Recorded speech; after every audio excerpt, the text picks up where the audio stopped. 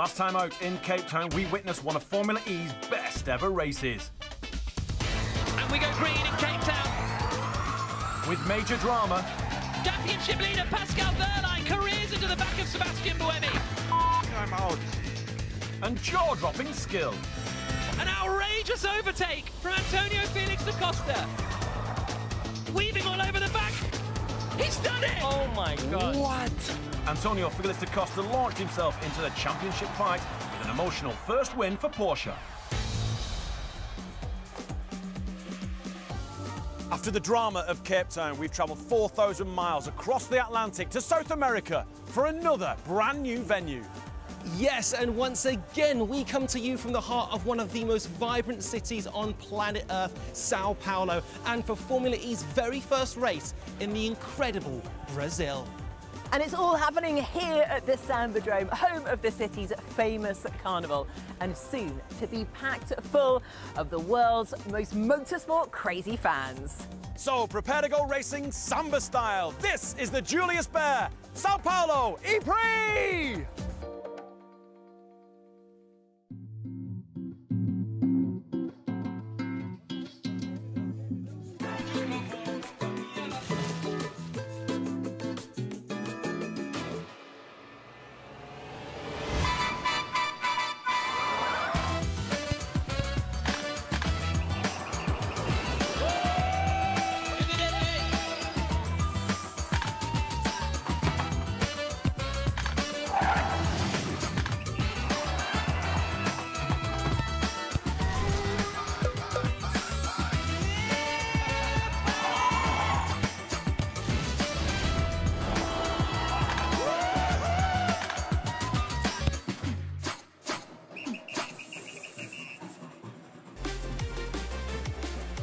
Hi everyone and welcome. We are in Sao Paulo. We are live. This is round 6 of the ABB FIA Formula E World Championship. It's the first time that we have brought the party to Brazil, and I can tell you what, we have landed in the capital of the party. Absolutely fantastic. The Samba band is playing behind us.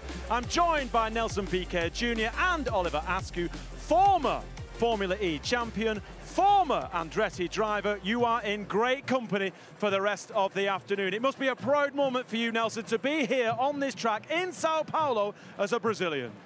Amazing to be here. Well, Formula E has 2 Brazilian champions over here, and finally the public is getting to see a little bit of what electrifying world, these amazing races with these amazing drivers, amazing manufacturers. So I'm really happy that everybody here in Brazil is being able to watch this amazing races about to start any second. So glad it's finally here. I wish I would be racing, but it's great, just great to be here in the atmosphere. Samba arriving close to us soon in a second, and yeah, it's going to be an amazing race. Oh, it really is. The atmosphere is absolutely awesome. I'm going to ask my friend Matt, who's the big guy on the camera, if he could just turn around and try and get a shot of the Samba band, who looks absolutely fantastic in national costume. Oliver, this is quite an event so far. I mean, we've been to many, many FE races, but the atmosphere on this one is really special. Yeah, over 40,000 fans here expected today. Very impressed with how much noise is here on the grid, and I think this track is going to race really, really well. It's unlike many Formula E tracks on the calendar. Long straightaways, heavy braking zones, and I think the championship order could get flipped on its head today. Really interesting surface down the starting grid. I've never seen this before. This is kind of, it's like asphalt with a special coating. It's going to be really grippy. It seems very grippy, yes, and the engineers and drivers have set their launch control accordingly. Yeah, it's going to be really good. We hope you can stay with us for the rest of the afternoon because, as you can hear, the atmosphere is really building. The drivers are really excited. I think they're overheating because it's extremely hot here in Sao Paulo. All the drivers are wearing those cooling vests. Is that what they are, guys? Those cooling vests? They are. They're trying to cool down a bit, but we're in Brazil. It needs to be warm. Absolutely. Race about to start. Let's warm up those batteries, those engines, that energy. Yeah, but earlier on, Nelson, you said, oh, this is mild for Sao Paulo. Don't worry about it. It's not a problem. All right, so stay with us, as I said, because we go green very, very soon at the Sao Paulo E-Prix.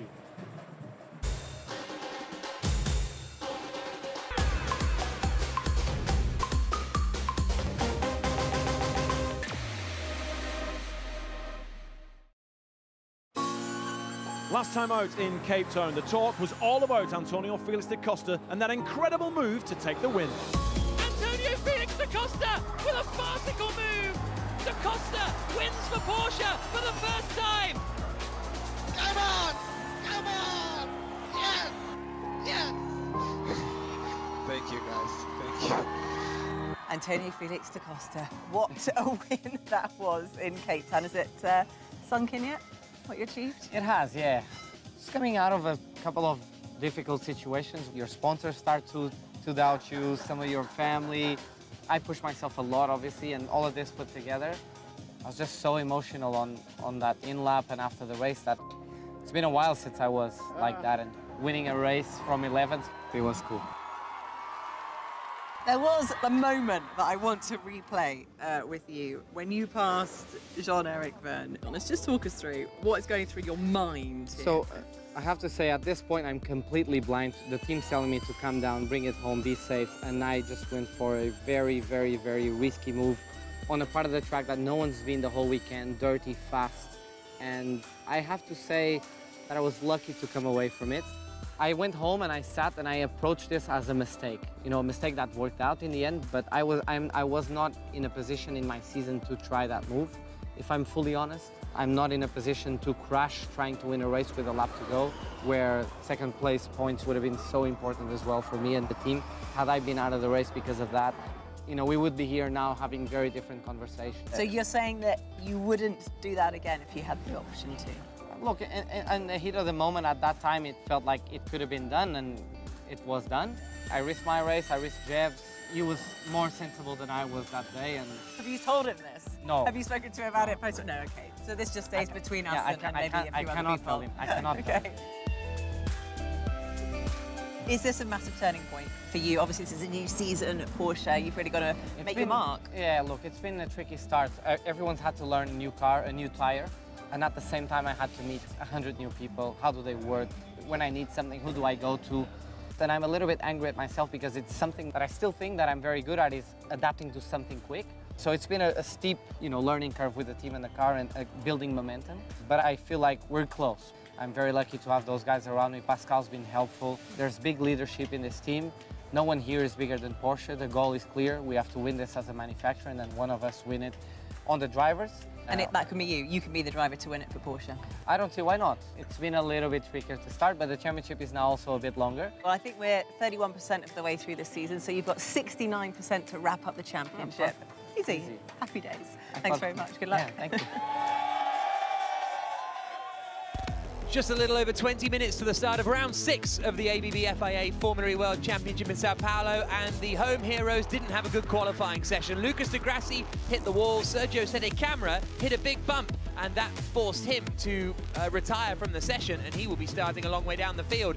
Championship leader Pascal Wehrlein hit the wall as well, coming out of turn 8, and as a result, he is all the way down in 18th place. Robin Freitz is returning this weekend after 4 races off. A little bit rusty with this Formula E car as he slithered wide at turn 1. Jake Dennis, the second place man in the championship, only 14th on the grid. It was a Jaguar head-to-head in the quarter-final. Mitch Evans beating Sam Bird, so Evans will be starting 3rd on the grid. Bird himself has a 5-place grid drop after a collision with Evans in Hyderabad, so he is down in 10th place for the Jaguar TCS racing team. The final was Antonio Felix da Costa against Stoffel van Dorn. Da Costa, the race winner last time out. Stoffel van Dorn, the reigning champion from last season.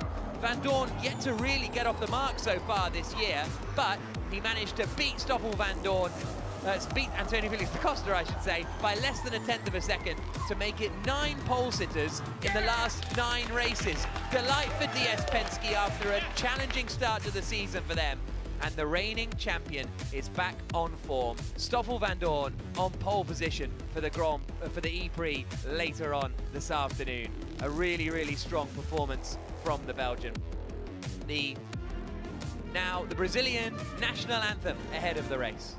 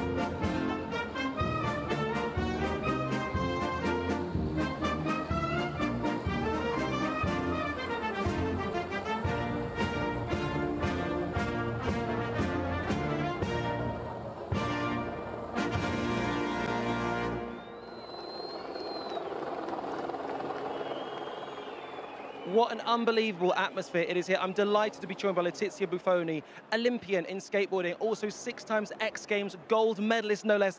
Letizia, you're a legend in Brazil. We have our first Formula E race here. How's your experience been? Man, I've been here all day and it's been amazing. I've been to many F1 events, but this is so different. Like, you don't hear anything, and out of nowhere there's a car flying by. They're so fast. I got to see the garage, I got to meet some of the drivers, and I'm loving it. You got to meet some of the drivers, but they also got to meet a fellow driver because you're starting to drive as well. Yeah, I've been driving for a couple of years now. I've been doing a lot of off-road stuff, but I really want to try other stuff, you know, and see what do I like the most.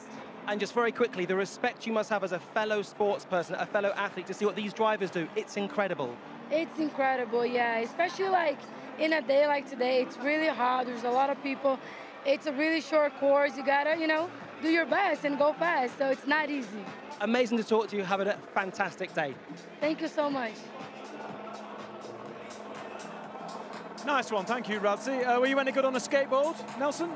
I wouldn't say so. It's a bit dangerous. I prefer riding a bike without any shoes, without a t-shirt. I think that's safer for me. Yeah, I was absolutely dreadful as a kid on a skateboard. Well, let's get back to the main reason why we are here. We're just about to go green, as our commentator Jack Nichols says. As a driver, what are your preparations now? How do you get yourself into a zone on a brand new track, which has its own dangers up and down this circuit?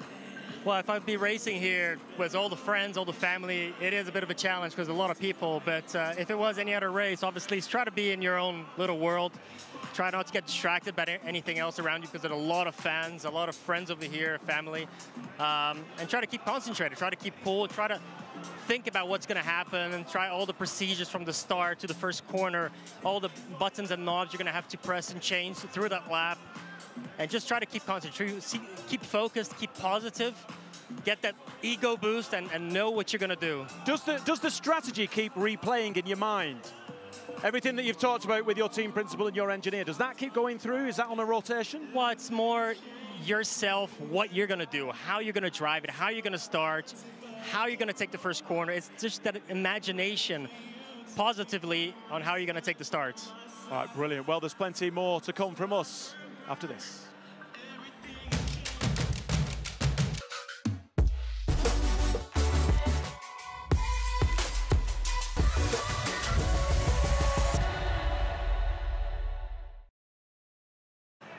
I want to quickly catch up with the most successful driver in Formula E history. He's had 13 wins, 40 podiums, and on the 105th race in your Formula E history, you finally can say got a home race, Lucas di Grassi. Yeah, it's finally in Brazil. I'm super happy to be here. Although I would not have chosen this starting grid, but I did a mistake in quali in my fast lap. I touched the wall and I had to pit, but the car is 100%. We're gonna fight very hard to try to score some points and give a good show. Absolutely. I mean, you started this season, your first season with Mahindra, with a podium finish.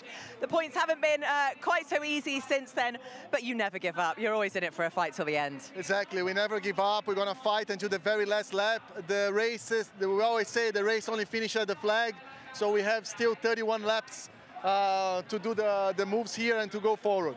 What's the strategy going to be? How can you stay out of trouble and work your way up into the points? From here is actually the easiest spot because you have everything under your control. So I'm going to try to see if I can find good spots to position myself and to attack from the beginning. Excellent. That's what we like to hear. Always seeing the positive side. Thank you very much, Lucas di Grassi. Hoping a bit of risk and reward is going to pay off. Well, I'm currently joined by James Barkley, team principal at Jaguar. First of all, James, a very interesting quali situation, both in duels, both going head-to-head. How do you assess where things are right now?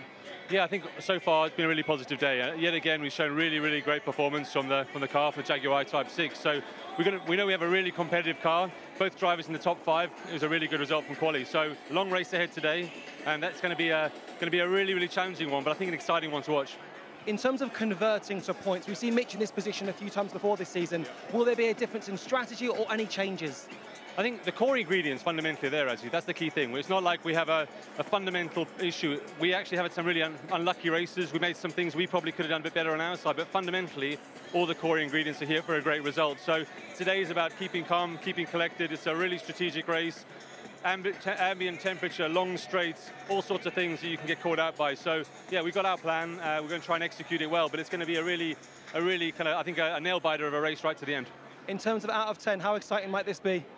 I think this is right up there. It really is. Of the races we've seen in the Canada to date, and formally in our 9 years, I think this could be right up there for a race down right to the wire. And potentially you guys on the podium again? That's the aim. That's the aim every time. You know, we take this incredibly seriously. We push incredibly hard. We have a really fast team, and yeah, it's why we're here. So that's our job today, to try and convert this into a great position. Thank you very much for your time, James. All the very best today. And it has to be said here, in terms of the energy, there's nothing quite like this for an inaugural race here in Brazil. I have to say, blown away. The energy, the excitement, the passion for what is a growing sport. But it's safe to say, when this race gets underway, it's going to be something special. It's going to be fast, it's going to be frenetic, and it's not to be missed.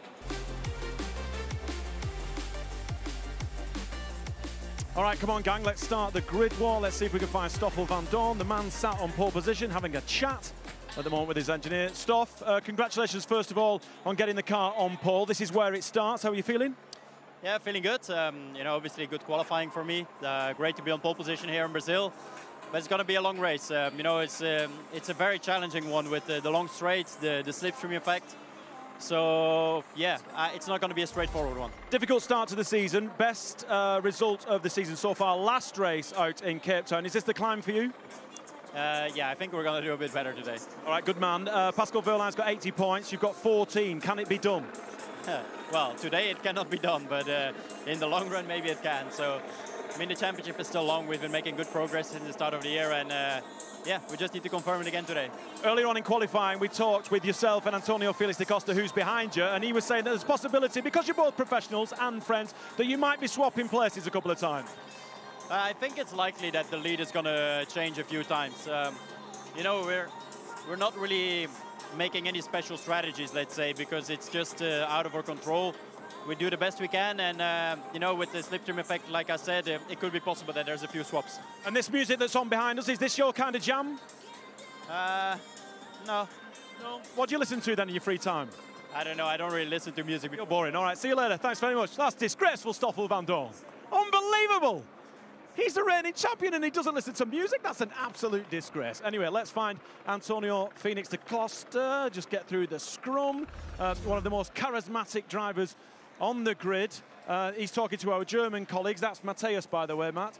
He's the German host. Let's go over to Mitch Evans, who's here. Let's go to Mitch Evans, who's here in third. Here he is. Hey, Mitch, I'm going to ask you the first question that I ask everyone at the beginning of a race. How are you feeling? Hot. Are you hot? Yeah. Yeah, and I'm hot. I'm feeling good. This race is going to be nuts, I think. It's going to be a real chess match, so... What do you mean by that? Just explain to us. Just in terms of with the energy consumption, try to manage that, try not to use your cards too early, and obviously this car's got a massive toe effect, so try and use that to your advantage, but everyone knows that, so it's just trying to, yeah, play the smart game and the long game, try and be patient, I guess.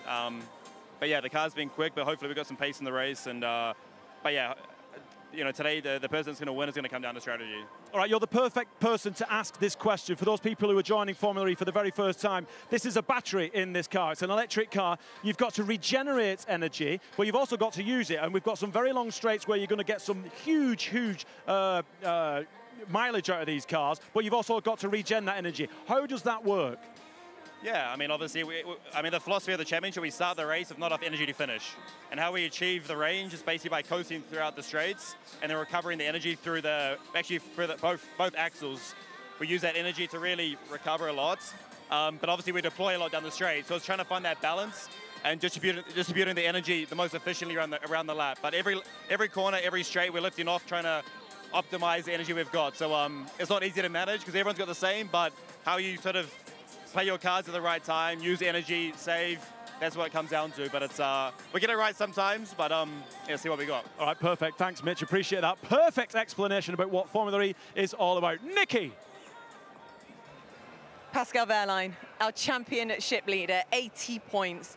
Your top first three races, P2 was the worst position, but the points didn't come, unfortunately, in Cape Town. What can you do today for a bit of redemption? Well, we're starting P18, so it won't be an easy race, but yeah, let's hope for a good race, a clean race with a couple of good points. Yeah, hopefully then there's a bit of time until Berlin, and need to find out why this weekend somehow the confidence and the performance was not there. But the season is still long, so looking forward to this race. Amazing place, a lot of people, and I'm sure we will show a nice race for everyone. Because it seems like this track would actually massively suit the Porsche powertrain. Obviously, you've got your teammate Antonio Felix da Costa on the front row. Well, generally in the race we are strong. We were a bit concerned for qualifying coming here, but I think Antonio showed different. All right, thanks very much. We'll let you go. Pascal Wehrlein there, hoping to score some crucial points to continue his championship lead. All right, here we go. Let's find Antonio Felix da Costa, who's always sat down. Come on in, Matt. Big Matt, he's having a chat with a friend. Here we go. All right, thank you. Sorry. No worries, don't worry about it, my friend. Hey, Antonio. I always seem to find you on the grid, sat down, just chilling out. This is kind of a reflection of who you are and your personality. Is it? Yeah. Oh, man, no, it's super busy. Like, I hide here a little bit, say hi to, I only stand up for like Emerson Fittipaldi, you know? Fair enough. I like that. I like that. I appreciate that. Let's stood up for you, though. Well, I'm glad you sat down, because if you were stood up, I'd just be looking over your head. So I appreciate you sitting down. This is more my height. Exactly. Listen, stop talking. We've not got a lot of time. Let's get into the race. Superb performance, by the way, brother, out in Cape Town. It's the climb for you personally within the Porsche team. You've got a lot to do because you've got former champion Stoffel van Dorn in front of you. But is this part of your climb to success this season in the brand new Gen 3 car? It's good to see how we're building our momentum. It's super tough in the beginning. To be honest, it wasn't as bad as it looked. We made a few operational mistakes that made it look a bit worse, but the car's been strong. Pascal's been winning races. He's leading the championship, and I'm happy to finally be able to produce some good results for these guys as well. And yeah, like you said, like the momentum's coming. Let's hope it keeps on building in this direction, because we've still got a long season ahead and potentially, you know, can win this, I think. So. Just quickly, give us a couple of positives about this car. What's it good at and what's it not so good at? Very efficient. Perfect. Which is perfect for Formula E, right? Perfect for Formula E. And now it's also fast. And now it's also fast. Listen, I'll let you crack on. You get on with it, brother. All the best. Antonio Felix da Costa. Let's go over to Nicky. Okay, let's catch up with Jake Dennis for Avalanche Andretti. Keeping cool there in your little ice vest. Does that actually do anything? Does it work? Yeah, it works well, to be fair, especially in these hot conditions. This and Jakarta, we're going to be needing it a lot, but extremely hot conditions, track temper around about 50, 60 degrees, something crazy. My feet are burning on the tarmac, so it's going to be a challenging race. Yeah, let's talk about the battery temperature, because we've never really had to, well, we haven't seen anyone had to manage it over the course of the season so far, but that seems to be a bit of a talking point. How are you going to manage the temperature with the battery? Yeah, it's quite challenging this year. Like last year, we could do a lot of different things with the regen on the paddle and stuff like this. This year's a little bit more difficult, so I think people are just going to start derating massively, so start to lose a lot of power in the last 4 or 5 laps. So yeah, it's definitely not over. It's definitely not over until the checker flag drops. But I've got a lot of work to do, to be fair. I need to pass a lot of cars, and there's some quick guys up front. So I'm going to get involved, do a few brave moves, and see where we end up after around about 20 laps. Yeah, I mean, it's very much doable. I mean, the first 3 races, I think your worst position was P2. So it's a phenomenal start to the season, but no points in the last 2 races. Thanks for the reminder. Sorry, it's not like everyone else has been telling you that for a while. No, not at all, but we can definitely pull some big points here, you know. I'm feeling confident that we can move forward. The practice pace looked really strong in the energy laps, so yeah, just need to get my elbows out and do some moves. And just very quickly, is the most important thing just to finish ahead of Pascal Wehrlein, because he's the only guy ahead of you at the moment? Nah, definitely not. I just need to, focus on the team championship and myself, and just bag these points. It's a long way to go in the championship, but I just need to optimise the fast car, what I've got right now. All right, do it. Thanks very much, Jake Dennis. There we go. Let's see what he can do with his Avalanche Andretti car. All right, I'm with Way. Thank you very much. There you go. That's always nice, isn't it? Emerson Fittipaldi, Brazilian racing legend, 2-time Formula 1 world champion. This is quite an occasion, having Formula E in Sao Paulo. It feels great, right? Oh, it's a fantastic. I was just talking to the mayor of Sao Paulo. Now we have Formula E and Formula 1. I'm from Sao Paulo. We are very happy to have Formula E here. It'll be a first year Formula E is putting the flag in Brazil, in Latin America, after Mexico, and be great. It really will. And I've seen you at a couple of Formula E races. How do you think the progression from the Gen 1 car, Gen 2 car, and now this Gen 3 car, how far do you think it's going to take this racing series? I was very impressive yesterday. Down on the straight here, the speed, acceleration, talking to Lucas Egras is very powerful, very difficult to drive. I mean, it's great. Formula E is growing all over the world. It's a fantastic formula. It's the visionaire for Alejandro and Jean Todt that start the category, and Alberto, who's here too. Yeah, he is. I mean, if you think about 10 years ago, someone come to you and say, we are going to do electrical formula, say, oh, come on. You know? And we are fantastic success. But it's obvious, it's also going to get better and better, isn't it, as technology evolves. And, you know, we get the best efficiency out of the cars as well. So it can only be a huge progression. Looking at today's lineup in the grid, which is what we're on now, who do you think's going to win? Where are you going to put your money, Emerson? Well, you know, it's difficult to say because the racing is so dicey, wheel to wheel, you know, and who is going to be drafting to save energy, who's going to be leading. I mean, it's difficult to say. That's why Formula E is excited to watch, because you never know to the end of the race how much the driver is administrating the battery, how much he's still on to go. And, you know, this technology is going to be on a family car in the near future. Absolutely. What they are learning here. Yeah, we've seen all already. the car manufacturers here is a fantastic way to learn. Absolutely. Thank you very much, Emerson Fittipaldi. All right, it's time to go green, ladies and gentlemen, in Sao Paulo, Brazil. Formula E returns to South America, bringing the party to Brazil. James Dennis wins in Mexico City. Berline does the double interior, and Berg takes the checkered flag. Da Costa wins for Porsche on the streets of Cape Town. Come on! Prepare to be electrified. Sao Paulo, are you ready?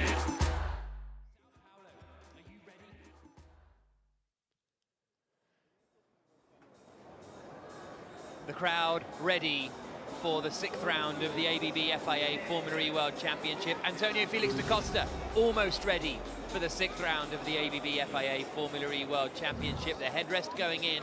The Portuguese maybe the favourite for this race, starting in 2nd position, winning last time out. But the man with the number 1 in his car, the reigning champion, Stoffel van Dorn, moved from Mercedes to DS Penske over the off-season, has struggled a little this year. He's all the way down in 13th in the championship, a best result of 7th, which was last time out in Cape Town. He will be hoping for a much, much stronger performance today, and he's starting from a much, much stronger starting position. So you have to imagine that he is going to be in for a very, very strong afternoon here in Sao Paulo.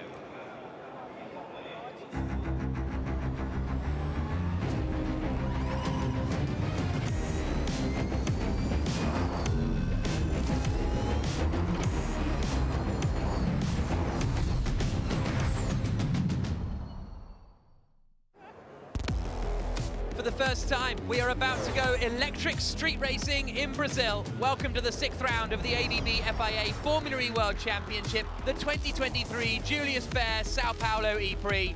We've had some epic races so far this season, and the expectation is the next 31 laps around the Inhembi Sambadrome is going to be no different.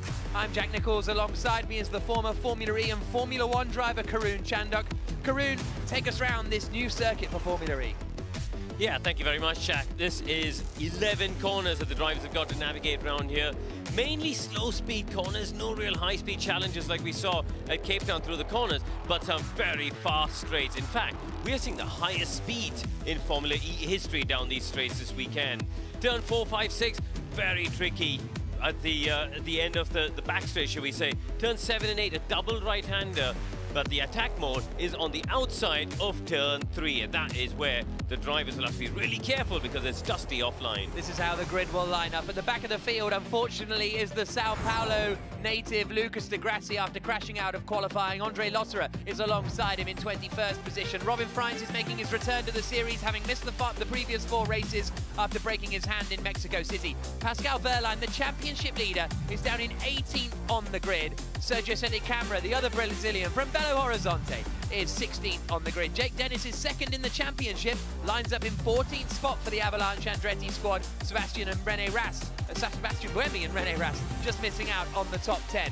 Bird starts 10th, the 5th-place grid drop after colliding with Mitch Evans a couple of races ago. Max Günther had a penalty also. Jean-Eric Verne lines up 7th for DS Penske. And then it's Jake Hughes, 6th for the Neon McLaren team. Nick Cassidy, 5th for Envision Racing. Eduardo Mortara is 4th on the grid. Mitch Evans looking to score big points for the first time this season. He lines up 3rd. Race winner last time, De Costa is 2nd. Stoffel van Dorn, the reigning champion, is on pole position. The Belgian looking to get his championship challenge a little bit back on track. Antonio Felix da Costa, if he wins today, could really close the gap to his Tag Heuer Porsche rival and teammate Pascal Wehrlein at the top of the standings. But we're in for a fascinating race this afternoon, Karun. All the drivers saying this could be one of the craziest races that we've seen in Formula E. Scan the QR code, let us know and get involved in the Formula E predictor game to get involved there. But no one really knows what to expect here. No, it's roasting hot, track temperature in the mid to high 40s, and what we're going to see, I think, is a very tactical race. It's going to be about the slipstream, which is extremely powerful here. And when do the drivers use their attack modes? Because they're all saying nobody wants to lead this race until the final couple of laps. So, yeah, let's see how the chess match works out. Yeah, exactly. It certainly is a chess match at times in Formula E. The drivers doing some burnouts to try and get some temperature into the rear tyres to get the best grip off the line, and the charge down towards the first corner. It's a 90-degree right-hander, turn 1. So Stoffel van Dorn will be on the racing line for the run down towards the first turn, but Da Costa will have the inside line. That's Mitch Evans' view from 3rd on the grid in the Jaguar TCS racing car. 31 laps of action coming up here in Brazil. Van Dorn on pole, Da Costa alongside him, and we go green in Sao Paulo. Down towards turn 1, and Van Dorn's got away nicely, and Mitch Evans is coming on the right-hand side in the Jaguar. Evans is trying to get second, away from Antonio Felix da Costa. Da Costa's got the inside, though, holds that second place. They're side by side between Cassidy and Mortara. They make it safely through. It all gets a bit tight towards the back. Oh, and there's contact, and that is Norman Nato. Norman Nato's gone into the back of someone and lost his front wing, but it is Van Dorn who manages to hold the lead. Da Costa is up into 2nd. Evans is 3rd. Disaster for Nato, but Van Dorn has got away well at the head of the field, still fighting as they come up towards turns 4, 5 and 6. Da Costa did pretty well, Karun, to hold on to that 2nd place. Yeah, Nato completely misjudged the speed and gap there. Oh, there's an Andretti car. Andretti's broken and Mortara's broken too, so Mortara's got front wing damage. I think Lotterer might have suspension damage and possibly out of this one because he couldn't turn left.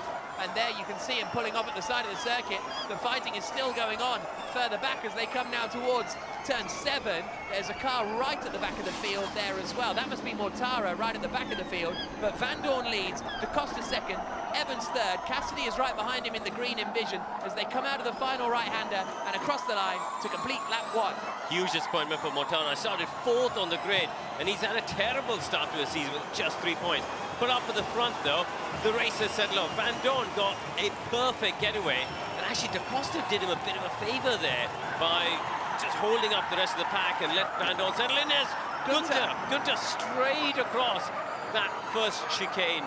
Günther crashed out of a strong position last time out in Cape Town, and he's made a mistake here to drop down the order. 9th for Max Günther. Mortara in the other Maserati has returned to the pit lane. The cars now come towards turn 4, and Cassidy in 4th place in the green Envision is looking the most racy.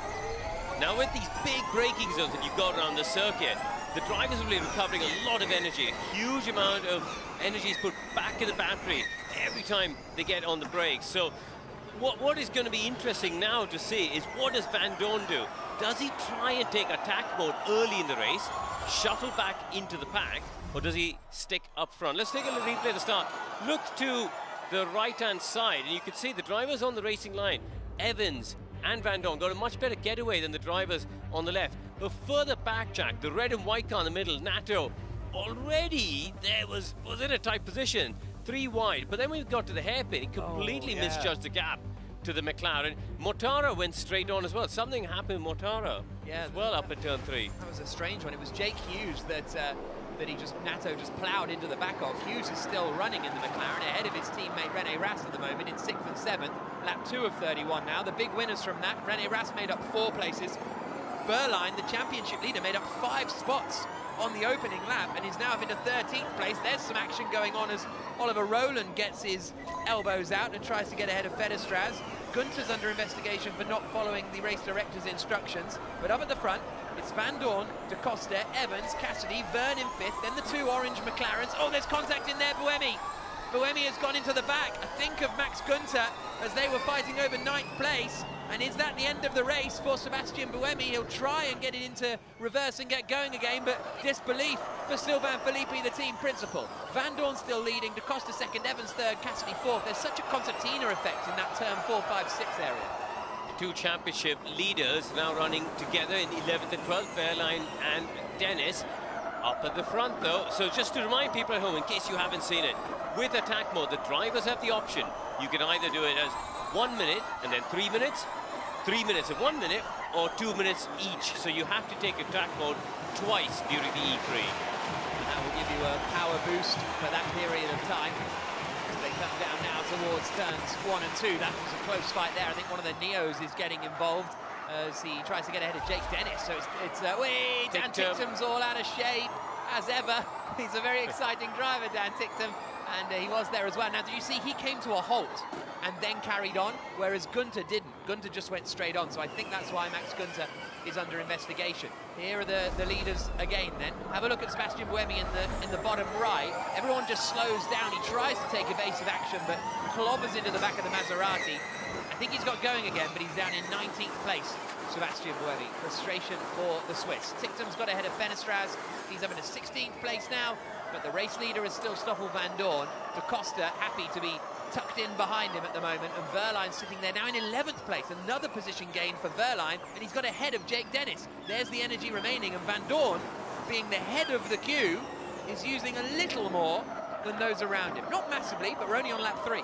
And actually what is interesting is we in TV world have got the power with the energy. The teams actually don't have any knowledge of what energy levels their rivals are at. They only know what their car, well, their 2 cars have, but they have no idea of what their rivals are at. So they kind of rely on us in TV world to be able to show them that information, and that keeps it really tricky for them to judge just how to pace their drivers. Sam Bird getting stuck in, overtaking René Rast into the first corner, and Wehrlein having a bit of a collision there with Nico Muller, forcing his way past Nico Muller and up into 10th place. You see Robin Freins at the back, the first driver to activate attack mode, but Pascal Wehrlein making that overtake into turn 3, so the championship leading German has managed to get him into 10th place now, having started 18th. Really, really strong stuff from Pascal Wehrlein. Here's De Costa's radio. Okay, slightly up on energy compared to Stoffel in front. He's saving energy as well, so maximum save. That's Marius Meyer-Dietrich on the radio to De Costa saying, you know, keep saving energy at the moment. We're in that early stage, the early peloton stage of the race where everybody is just getting ready to attack later on. Lap 4 of 31 as they come through the last few corners and out onto the start-finish straight once more. And that'll be lap 5 of 31 now for Stoffel Van Dorn as he comes through with De Costa sitting in behind. Mitch Evans in the black and white Jaguar in 3rd place, and Bird's on the attack again. His next target is René Rast in the other, sorry, Jake Hughes in the other McLaren, and he's through. Bird into 6th place now and joins that front fight. So we've got 2 DS Penske's, 2 Jaguars, and side-by-side here, Gunter's following through, and he goes ahead of René Rast, and now Wehrlein's going to try and get Rast as well. Rast is squeezing his compatriot towards the inside, had to get out of the throttle there, did Pascal Wehrlein, and there Gunter's getting repassed as they come up into turn 4 by Rast. He's almost fed into the wall. Wehrlein goes to the outside, and Mao manages to hold that place for now. Wehrlein also losing positions in there is Sergio Sette Camera, who got up to 14th place, having started a lot further down the order than that. Great squabbling towards the back of the field here, and Wehrlein is sort of being aggressive, but also tentative at the same time, because he knows he's in championship contention. Watch Stoffel attacks. Interesting. I So Stoffel Vandoorne has activated attack mode. So Stoffel Vandoorne in second place has activated his attack mode, his first attack mode, and he's activated it for 1 minute. So, and here's a look at the jump that we've got here. Whoa, Cassidy! Swerving to the outside to sort of have a look around Mitch Evans and hit that huge jump. And here comes the Porsche. Down into the first corner, Wehrlein ahead of Gunter now, up into 9th place. Also into attack mode goes Jean-Eric Verne from 5th position, and Sam Bird. Right, Sam Bird, interestingly, he's the first driver to go for 3 minutes. Most others have gone for 1 minute on this first attack mode. So Sam Bird trying to use the opposite strategy to a lot of his rivals there. Lap 6 of 31. Antonio Felix da Costa is leading the way. There's chaos in the middle here. Well done, mate. This is nice. Well done. Wehrlein being told that that's very nice, and it's all kicking off at the front because Evans is now looking a bit racy. There's all side by side further back, and this is the Mahindras trying to get past Sergio Sette Camara. Roland pulls it off. He gets up into 13th place. Sette Camara down to 14th. De Grassi is 15th. Tictum, Freins, Fenestras, Buemi, and Mortara and Lotter are the last of the runners. Here's Cassidy in 4th. Here's 1.4. We think it's 0.5 faster than predicted. So they think, well, here's everybody weaving down the start straight to try and break the toe, I think, or something. But is there going to be a move here into turn 1? Stoffel Vandoorne looking for the lead of the E-Prix. Down into the first corner, and he's through. Stoffel Vandoorne takes the lead. Second now is Da Costa. Evans in 3rd. Da Costa didn't really try very hard to defend there, did he? As we see Gunter having a look down the inside. Gunter's got back ahead of Wehrlein, so that's a move for position there. And Wehrlein now coming under pressure as we head towards turn 4 from his championship rival, Jake Dennis. But Vandoorne has taken 1 attack mode. That's when he lost the lead. Side by side further back as Wehrlein and Dennis are getting involved in a kerfuffle around the outside. Gunter's getting squeezed towards the wall, or he's squeezing Wehrlein towards the wall as they come down the back straight. Evans is now on the attack as well, and Evans is ahead of Da Costa. So Da Costa drops down to 3rd position. Cassidy 4th. Meanwhile, here comes De Grassi around the outside of Nico Muller. There's contact, and actually it's Roland and Muller who are fighting, and all that Neo sticking his nose up the inside. That was Sergio Sette Camara trying to get involved in the fight as well. Fenestras has come to a halt at turn 4. So Fenestras is out of the running. Cassidy has got ahead of Da Costa as well. So Da Costa, after leading the race briefly, has now dropped all the way back to 4th position. Sam Bird has 40 seconds of attack mode remaining, and he's going to use it to pass Jake Hughes. Coming down towards the first corner. Bird to the inside. Verne is also attacking Da Costa. This is race control. We've got a car, drivers left at the exit of turn 6. Please obey the flags. So a car has stopped on the exit of turn 6. That is Fenestras. And Vandoorne is still leading the way. This is a busy Formula E race. There's a lot going on. I think what's worth noting there is we've got a car stationary, drivers left at the exit of turn 6. Obey the double yellows, obey the double yellows. Right, there we go. Hopefully those marshals will be able to pull Fenestras backwards quickly. What's quite clear, Jack, is you can see Sam Bird there, that move that he did on the McLaren, that worked because he took 3 minutes of attack mode. If you only take 1 minute of attack mode, safety car deployed. Safety cars come out. You don't get the start finish straight. Again, team man. Yeah, I cannot go neutral. So we were having a yellow flag because we were hoping that Fenestras would be able to get the car going again, because it sounds like a technical problem for him, but he can't get out of neutral, so we have to deploy the safety car in order to clear it away. So Vandoorne leads, has taken 1 attack mode. Evans is 2nd, Cassidy 3rd, Da Costa 4th, Verne and Bird in 5th and 6th have activated an attack mode as well. And then no one else up the front has activated an attack mode just yet. As the Porsche safety car makes its way out onto the circuit. And we have a brief pause. I was going to say it'll bunch the pack up, but it was pretty bunched already. Yeah, yeah, I think so. I noticed, by the way, Alvarola's got some wing damage. Copy. Lots of things to learn from this weekend, mate. I'll come back stronger. Well, there's some encouraging words for Sasha Fenestras from Johan Am, who is his engineer. So, lap 9 of 31, we're behind the safety car as we clear Sasha Fenestras's car. Here's a look at some of the moments at the start of the race. Down towards the first corner, it was 4 wide in there at one point. They did well to get through there. And then Nato, the first of the red and white cars here, just absolutely plows into the back of Jake Hughes. And yeah, what happened with Mortara? I keep forgetting to look at that. He's got front wing damage, but I'm always too busy looking at Nato. He's already damaged the front wing. Look, Mortara, even before we go there, so turn 1 somewhere, he's made contact. Whoa. There's Nato flying. You feel that in his spine, I tell you, when he bounces back down. But yeah, so completely misjudged that, Nato.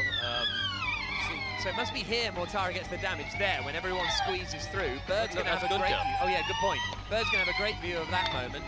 Keeps to the outside, debris flying everywhere, and he manages to pick his way through it all. And then this was the run down towards turn 4. Oh, that was the Cassidy jump. That would have caught his attention, I tell you. Yeah, here, this is Van Dorn taking the lead from Antonio Felix da Costa, who didn't look like he was too bothered to defend. No. And it's weird, isn't it? Because da Costa's now dropped down to 4th place. Those 2 cars behind him have got past. This is the replay from on board Van Dorn's car. And Van Dorn wasn't even convinced he necessarily wanted the lead either. Yeah, it's sort of a you go, no you go, no you go. One of those, yeah, very... I wonder if it's a tactical move from da Costa, because he's gone, all right, I'm just going to sit in the train here, save some energy, and then attack towards the end. Fenestra, he's damaged the rear left jack. Look, the rear left wheel is slightly askew, so he has either collided with another car or a wall somewhere. Yeah, right. Lap 9 of 31, still behind the safety car here. And now the marshals will head out and hoist Tommaso Volpe's car away. A shame for Fenestraz, the unluckiest man so far this season. In fact, both Nissans are now out of the race. They're the only 2 retirements, but Fenestraz has been super unlucky this season.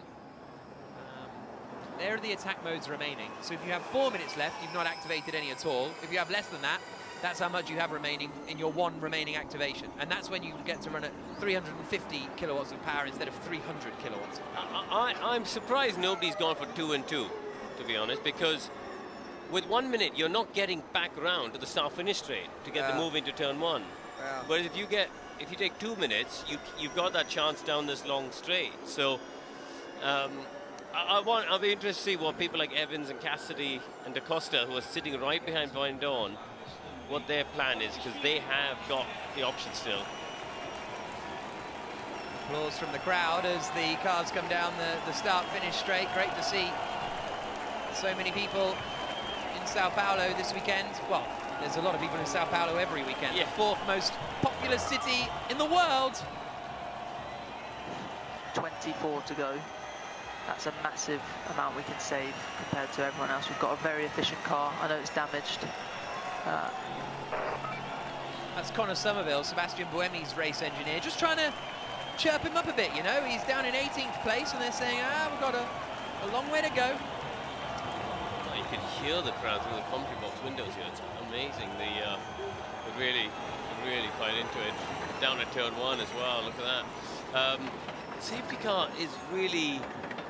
They're going quite slowly, aren't they? They're trying to just get that Fenestraz car out of the way quickly so we get lots of green flag laps. Lap 10 of 31 in the Sao Paulo E-Prix, and we're behind the safety car while they clear away Bruno Carrera on the right-hand side, the driver of the safety car. And they are just clearing away Sasha Fenestraz's car down at turns 4 and 5. This might be potentially the last lap behind the safety car, because last we saw they were about to clear Fenestraz's car, and it looks as though it's gone, hasn't it, at the back there? No? No, we're coming up to turn 4. Yeah, we're coming up to it now, aren't we? Yeah. So we'll see how the progress is going. But it could be that we go racing again fairly swiftly. Yeah, there we go. So the car's been hoisted away, and it's got to go through that gap once the whole field has come through. So maybe end of this lap. It's up to Scott Elkins, the race director. I think we'll be clear at the end of this lap. We're nearly there, aren't we? And once they get past this, there's the front wing I was talking about on Roland's car. Yeah. The damage. It's quite close to actually the front tire, isn't it? If he bounces over the curb, it's quite close to touching the front right tire. Van Dorn leading, Evans second. This is what happened to Sebastian Buemi. He's the green car just coming to the left-hander now and clobbers into the back of Max Günther. And Dan Tinctum having to take serious evasive action further back from that. It was similar to what happened to Freins in Mexico, where he ended up with a broken hand. Watch this. So what? Somebody in front of Gunther slows down, clearly. Oof. He just, didn't realize how much slower the cars in front were going. Yeah. Crikey. Sylvain Philippi surprised by that one. Lights still on the safety cars. They haven't quite managed to clear it away yet, Fenestraz's car. He and Nato out of the race. The two Nissans, but Van Dorn is leading. Evans second, Cassidy third, Da Costa fourth, Verne in fifth, Bird is up into sixth. And you'd have to say it's that top six, I think, that are going to be fighting for the win. I'm not convinced the McLarens have the efficiency to really get involved in the fight, and they're 7th and 8th, but I can see any of that top six winning. I agree. I mean, we saw Cassidy, didn't we, in India, being right up behind Verne, their car using the same powertrain as Jaguar. So you've got 3 Jaguar powertrains in the top 6, and all 3 of them got very good efficiency. Can you give me any comparison in terms of energy? No, negative. Not right now. Negative. So Verline asking, do we know what's happening with everyone else in terms of energy? Carl Wilson-Clark saying no, because we haven't put it on the telly. We're keeping it a secret, thank you very much. It's for us to know and you to find out, Pascal. Safety car will be in this lap. There you can see the progress made. 8 places gained for Pascal Verline. He's having a very, very nice ride. Mortara down 15 places, and he really wanted to score some points, did Eduardo Mortara, but it's going to be tough for him down in 19th position. Right, safety car will pick the pace up now. Van Dorn, when will he decide to go for it? He's coming into turn 7. 11 corners on this circuit. The field backed up behind him. Waiting.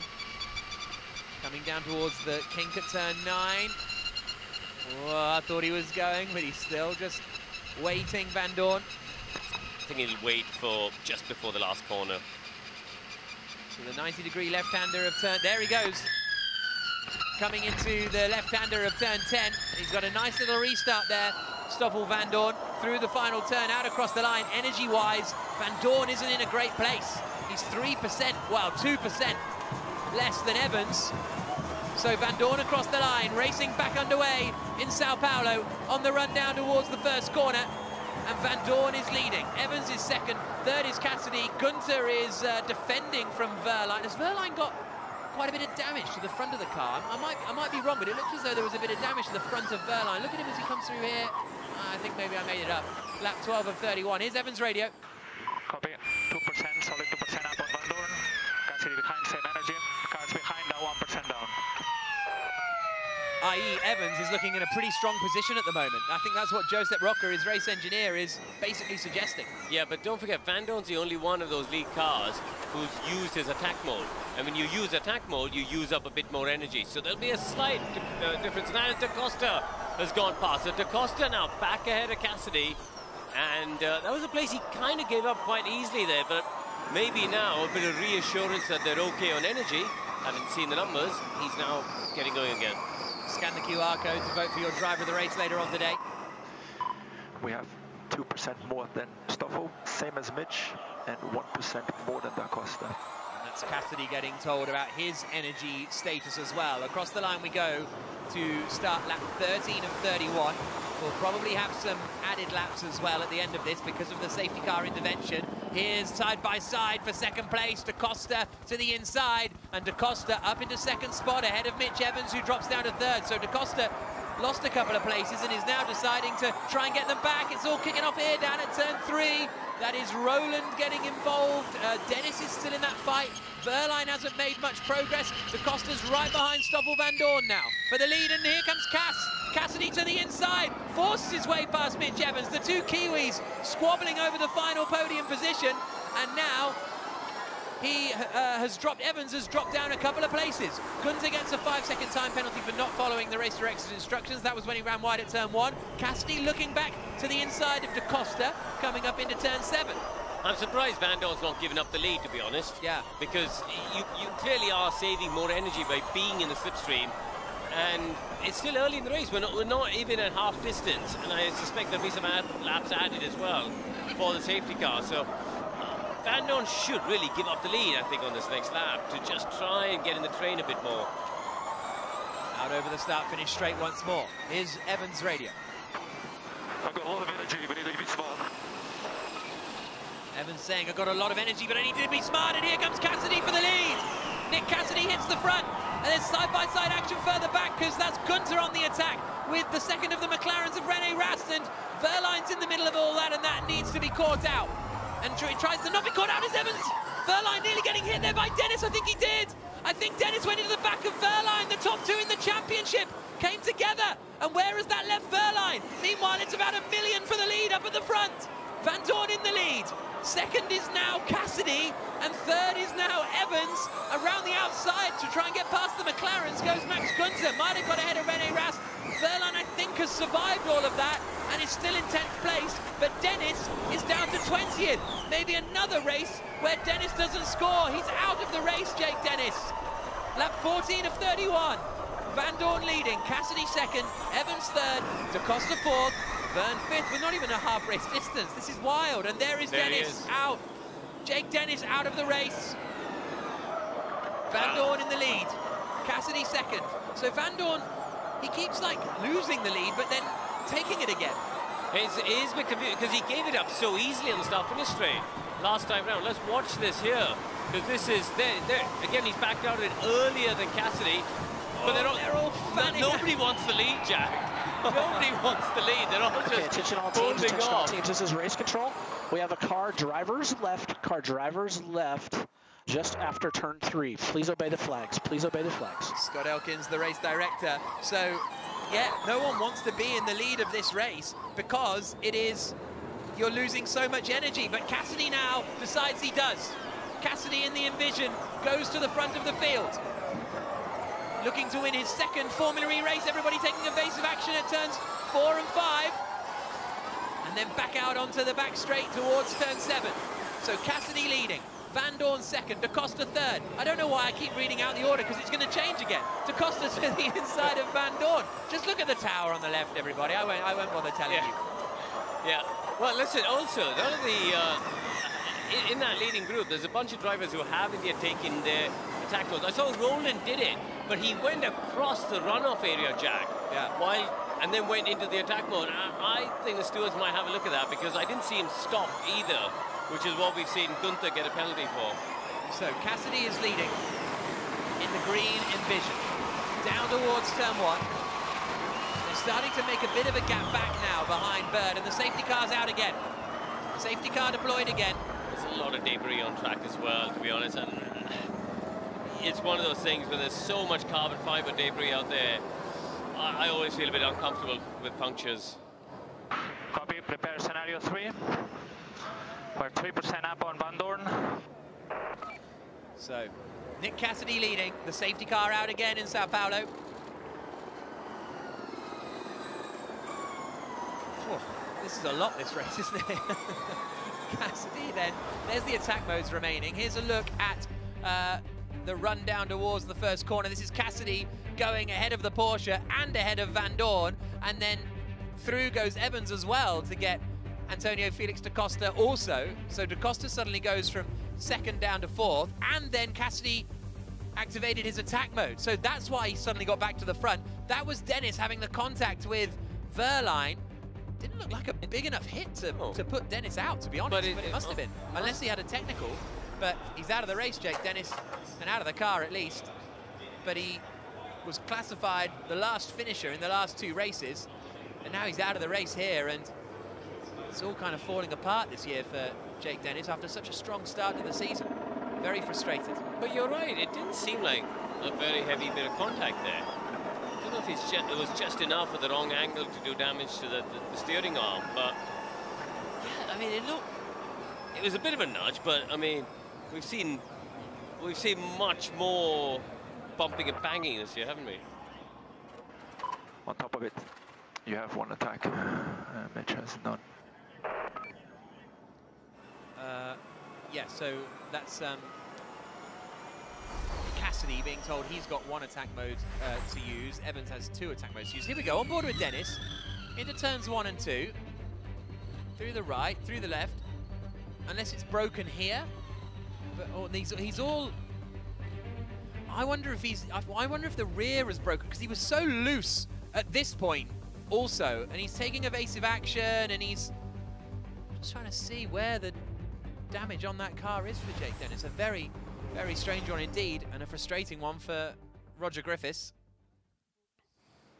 Lap 17 of 31 in the 6th round of the ABB FIA Formula E World Championship. We are having a carnival of motor racing in Sao Paulo at the moment, because this is just wild stuff. Myself and Karun Chandok with you for the second half of this race as well, which, if it's anything like the first half, it's going to be a bit mad. And any of the top 6 can win this race. Yeah. They've all got pretty similar amounts of energy. They've all got similar amounts of pace, except for Van Dorn, who seems to have less than others. But yeah, there's you can see the energy graphic on your left-hand side there. Van Dorn's the outlier in that top 7. I don't think Jake Hughes has got the speed this weekend to win, but you'd have to say that any of the others in the top 6 can do it. Here's Cassidy's radio. So Nick, no attack Flamingo, yeah? No attack Flamingo. Just consider it.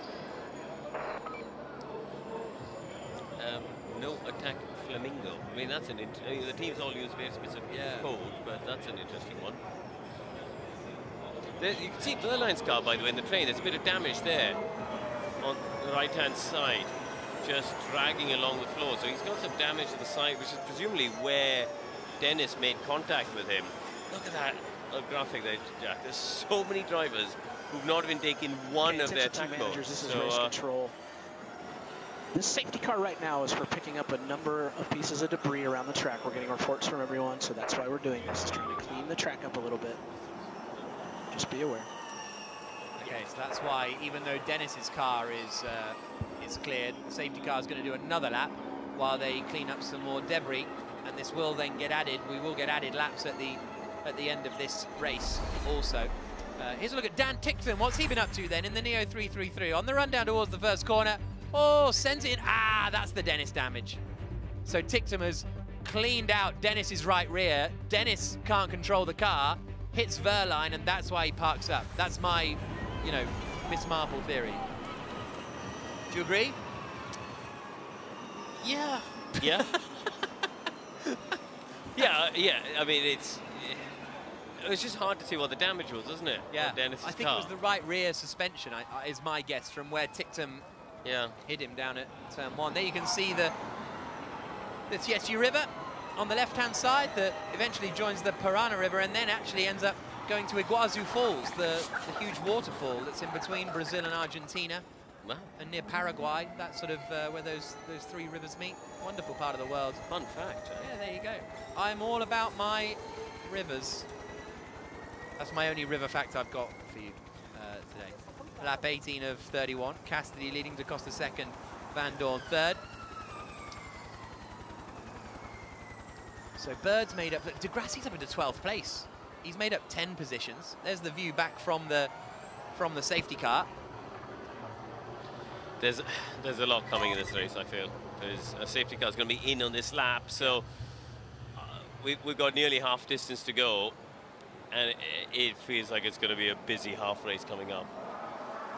And I think the team principals know it as well. That's Fred Bertrand, the boss of De Grassi. That's Thomas Beermeyer, the boss of the APT team. Well, the boss of Fred Bertrand, the boss of the Mahindra team, rather than the boss of De Grassi. I don't think anyone's the boss of De Grassi. So they come down towards the final couple of corners. Roland's front wing is going completely missing now. Yeah. Right, green flag. When will Cassidy floor the throttle and get racing back underway in Sao Paulo? Now is the answer. Just coming through turn 9. Da Costa's stuck with him relatively well.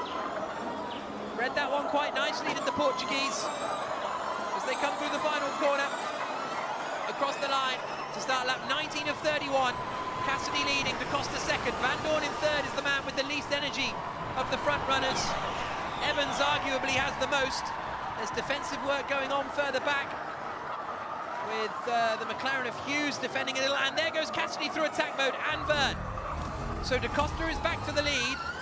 Sorry, Van Dorn, I should say. Cassidy and Van Dorn have both decided to use all of their attack modes, and immediately they're side by side and back ahead of Bird. So Van Dorn gets back ahead of Bird on the run up into turn 4. Da Costa leading the way. Evans in second. Cassidy is in third position. Verne is 4th. Van Dorn is 5th. Bird is 6th. As they come down the back straight now towards turn 7, here's Da Costa's radio. Okay, really use your energy now. Use your energy. Interesting. Antonio Felix Da Costa just being told, use the energy now. So they're asking him to push hard to make some sort of a gap and take attack mode. So, you know, he hasn't used any of his attack modes, and neither has Mitch Evans right behind him in the Jaguar. So those two drivers are going to be pushing on. But watch this car here. The 5th place man, Stoffel Van Dorn, as well as Nick Cassidy, because Cassidy in third place has got more power. He's got 50 kilowatts more power. And he's very close, isn't he, to the back of Mitch Evans. The two DS Penske's swap places. Van Dorn gets ahead of Verne because he's in attack mode. Da Costa goes through attack mode now, as does Mitch Evans. So the top two take attack mode. Cassidy then is back up into the lead of the race, but immediately the attack is on coming from Mitch Evans as he tries to get ahead of Van Dorn in towards turns 4, 5 and 6, and he does it. So Evans activates attack mode and then is straight back up into third position. We're on board with the Jaguar TCS racer now. He's behind Da Costa in the Porsche, and Cassidy the race leader. Right, so the top 4 all using attack mode there, which is why we can see Jean-Eric Verne in 5th place, just dropping back a little bit. He's still got 3 minutes to go of his, which he could use at a later point in this race. There's a fascinating battle up front. Plan A1, we don't go crazy. Plan A1. Well, we don't go crazy, but it's taken the lead of the race, Mitch Evans. So Evans gets ahead of Cassidy and back up to the front of the field. Someone after this race, it's not going to be me, I can tell you that, is going to look through and find out how many lead changes there were in this motor race, and the number's going to be absurd. Down towards the right-hander of turn 1, lap 21 of 31. Van Dorn's got to start saving energy here, because he's... Oh, this is Jean-Eric Verne, and one of the McLaren's René Rast going still 0.5% up on Cassidy on TV. Right, so Rast has gone for a minute of attack mode. He's got his teammate Jake Hughes in front of him. Are they going to swap the 2 McLarens? Well, they haven't there. So he stays back. Gunther's all over the back of him here. Ooh, this is interesting. Two of the favourites, Da Costa and Evans, under investigation for overtaking on the yellows. Oh, and there was Mortara getting spun into the wall. Or was that?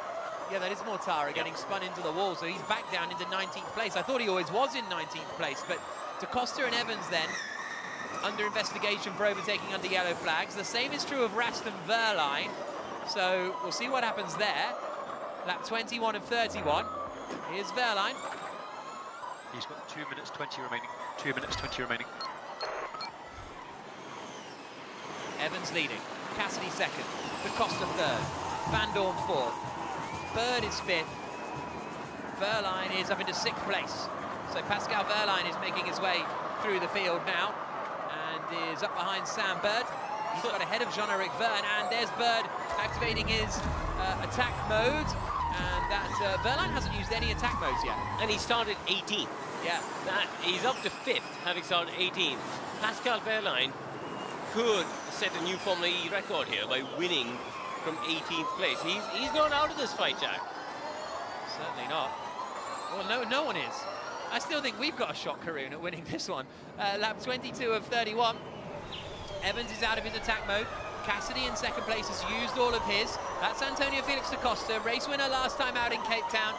Now running in third spot here in the Tag Heuer Porsche. Van Dorn is dropping off a little. We're getting a bit spread out now as we get into the second half of this race, because what you reaped in the first half of the race, you're beginning to sow, as it were, in the second half of the race, to use a fairly clunky analogy.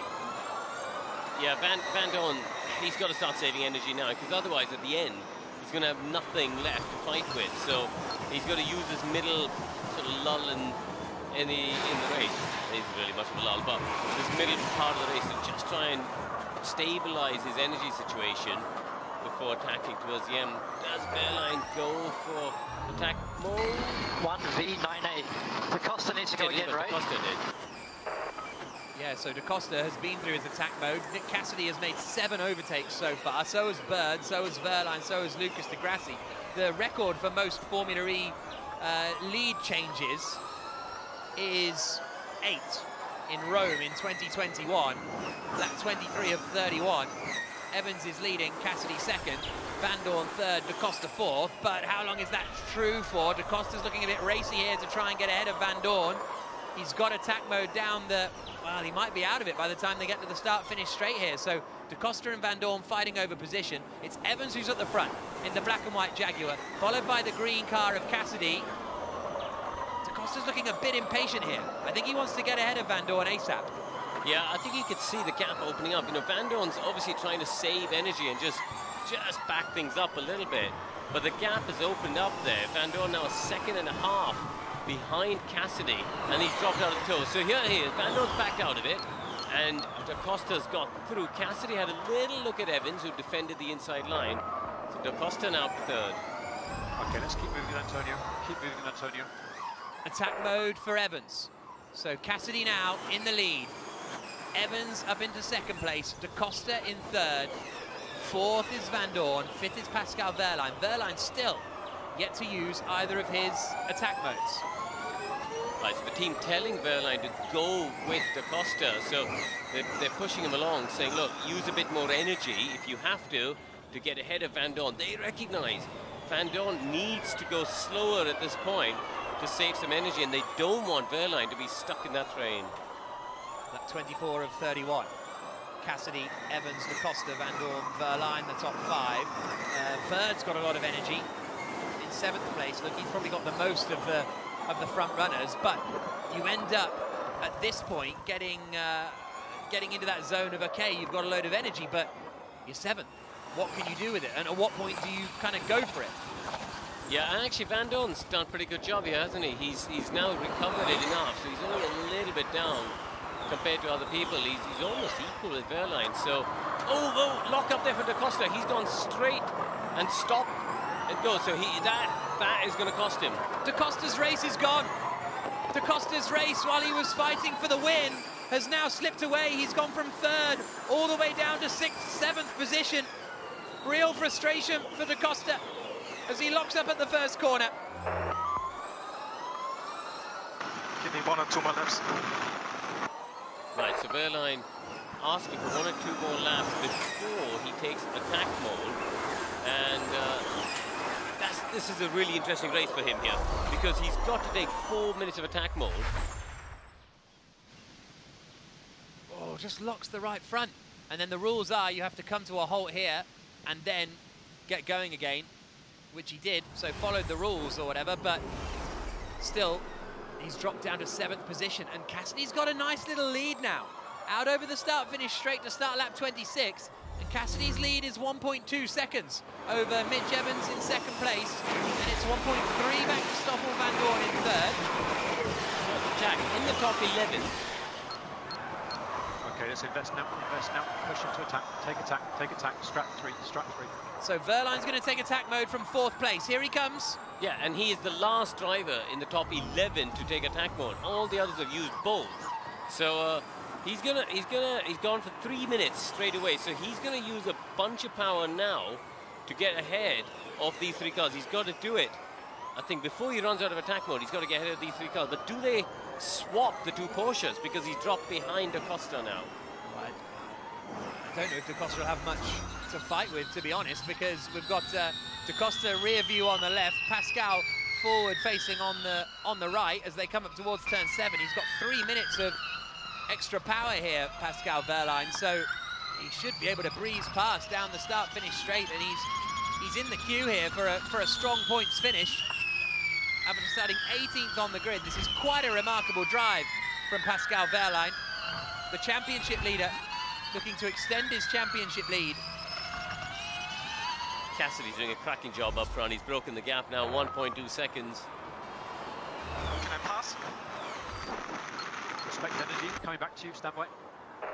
There comes Wehrlein, looking to the inside. He has got damage to the nose of that car. I wasn't making it up earlier on, but the two Porsches, nose to tail.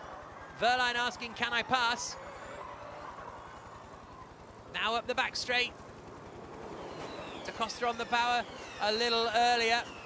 Here they come down towards turns 4, 5 and 6. And he's a little bit too far back at the moment. He's gained 11 places in this race so far, Pascal Wehrlein. He's not making up the ground though, is he? Using this attack mode, and that first 4, that bunch is now quite spread out, and the more you spread out, the benefit of the slipstream just starts to go away, of course. So the drivers really need to be within 3-4 tenths to pick up the massive energy benefit with the tow. But yeah, I mean, Da Costa's got a minute left, so he'll still get a start-finish straight. Whether that's enough to get ahead of Da Costa, we'll see. They're both right up behind Sam Bird, who's running in 5th place, and then Jean-Eric Verne in 4th, and the top 3 have broken away a little bit at the moment. Hold position, save energy behind. Okay, that's interesting. So Wehrlein being told to hold position behind your teammate Da Costa, save energy behind him. Is he going to activate? No, he can't activate his next attack mode on this lap. So I wonder if their target is sort of 4th position, as it were, because that's doable with the second of the black and gold DS Cheetahs. Bird in the black and white Jaguar is starting to look racy as well. There, looking for a strong performance after not scoring in the last 2 races. Wehrlein, who's the second Porsche behind you, is in attack with 2 minutes to go. The Jaguar powertrain is working well here, isn't it? They've got 3 cars in the top 5, including 1st and 2nd. This is Sam Bird all over the back of Jean-Eric Verne.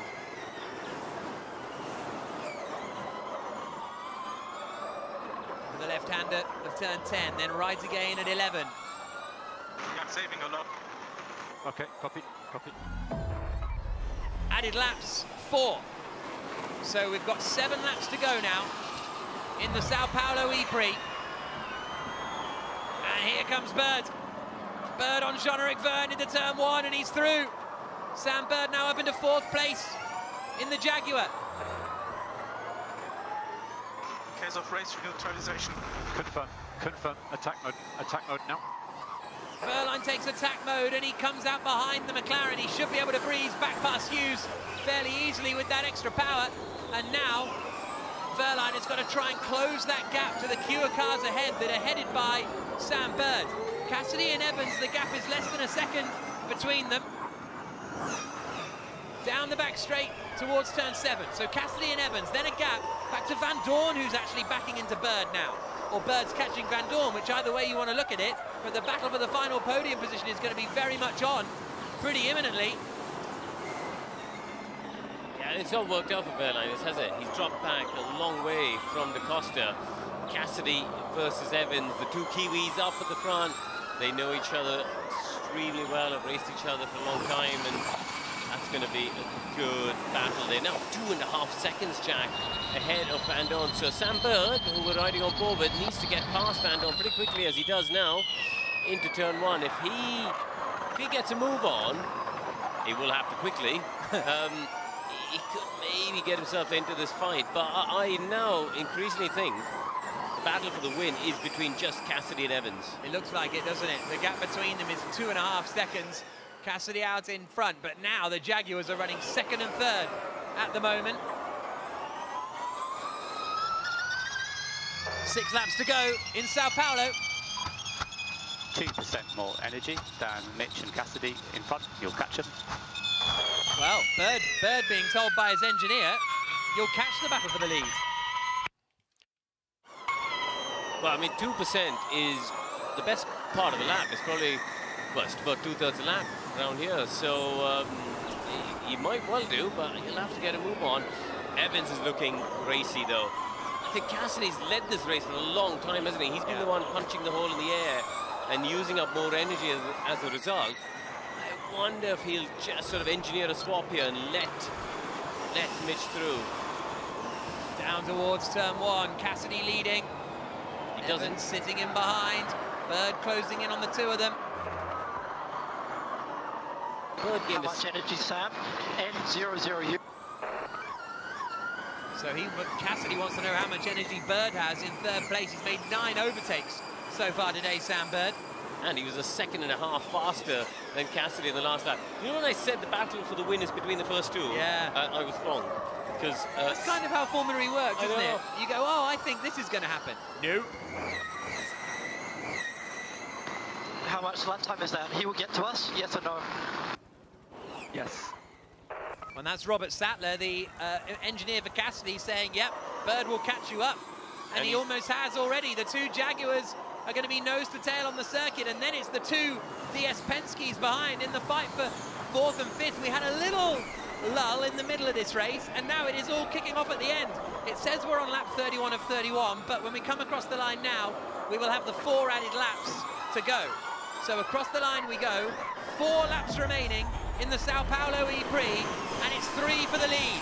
Nick Cassidy, Mitch Evans, and Sam Bird, and Evans goes to the inside, and Evans takes the lead, does he? Gets it stopped, has a big slide, but it's through, and that allows Bird to join the fight, coming into turn 3. Wow, all 3 of them, of course, with identical Jaguar powertrains. So this is a fascinating battle up the front, because they all know actually where each other are at with energy. You know, there's a lot of information sharing going on there.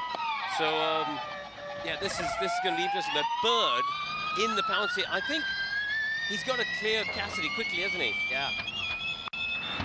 Good job, good job. Sam will attack him now. We'll see what happens. Now, Da Costa's on a bit of a charge. He's got ahead of the first of the DS Penske's of Stoffel Van Dorn. Verne somehow is ahead of Van Dorn. Well, Van Dorn spent all that energy leading the E-Prix in the early stages.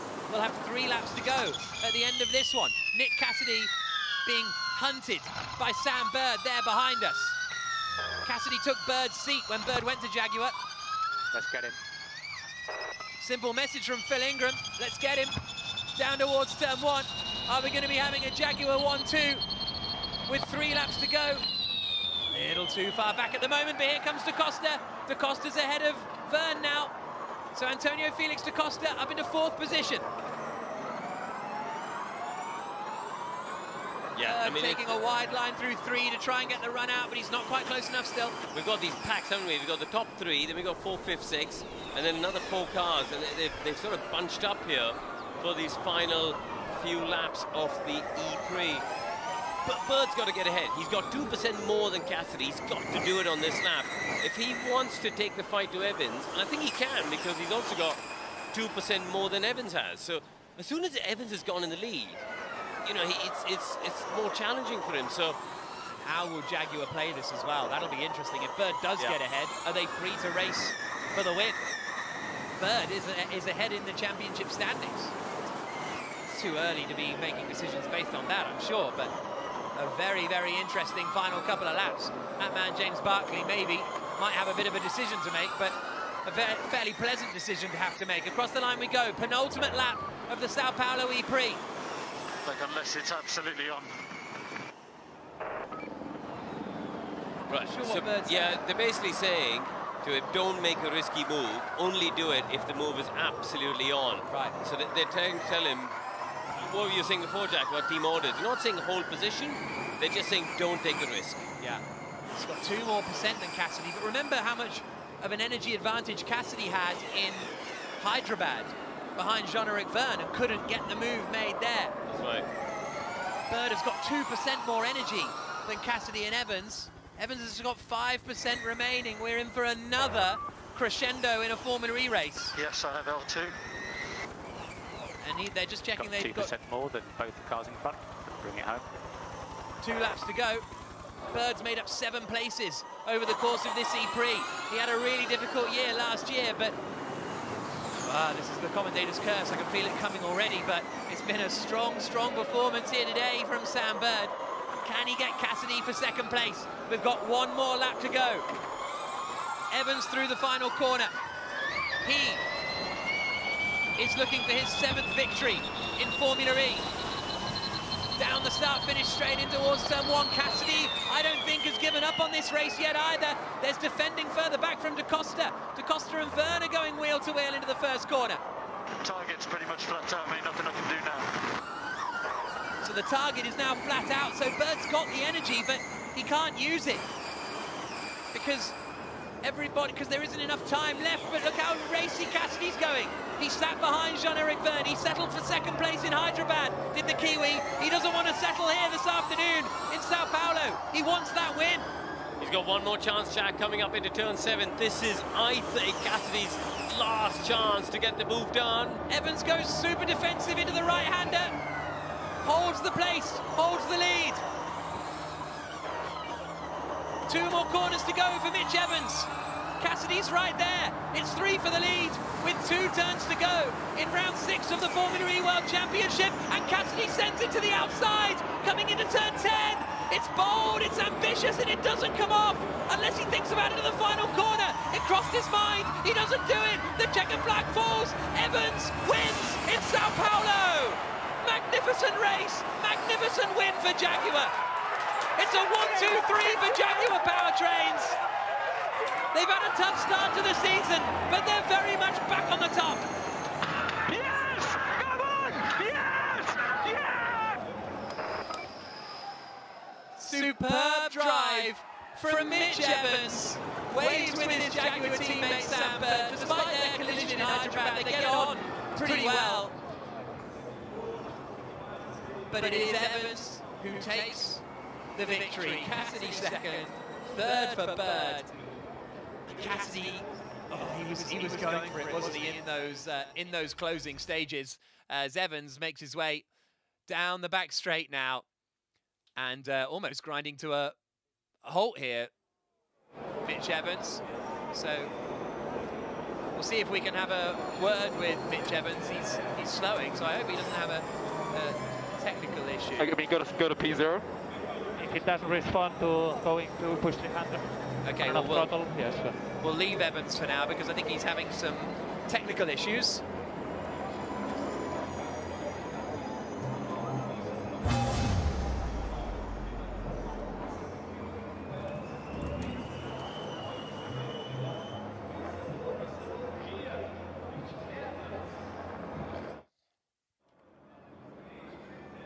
Evans is ground to hold, though. When he gets going again, we'll try and have a chat with him. He's just repowered the car, the lights come on, and away he goes. And as he pulls away, we will now... he's still struggling, though. This is extraordinary.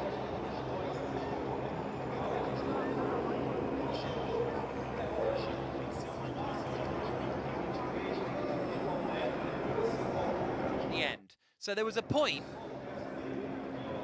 and Buemi's struggling as well. Cassidy's struggling as well. So the first and second finishers are struggling to get to the podium. And they're both Jaguar powertrains. They've both conked out just after the checkered flag. Well, at least they were running when it mattered. Yeah. First, second, and third for them as powertrains. That's an amazing result. Yeah. So Mitch Evans takes the victory. Cassidy second, Sam Bird third, Da Costa fourth, Verne fifth. Remarkable, remarkable race in Sao Paulo. The celebrations continuing in the Jaguar garage, and it'll feel like such redemption for them, won't it? The Jaguar team had a third place in Diriyah with Sam Bird. That's their only podium finish of the season, and they've been so strong. To me, I've felt like they have the strongest all-round package, right? Maybe Porsche are quicker in the races, although not today.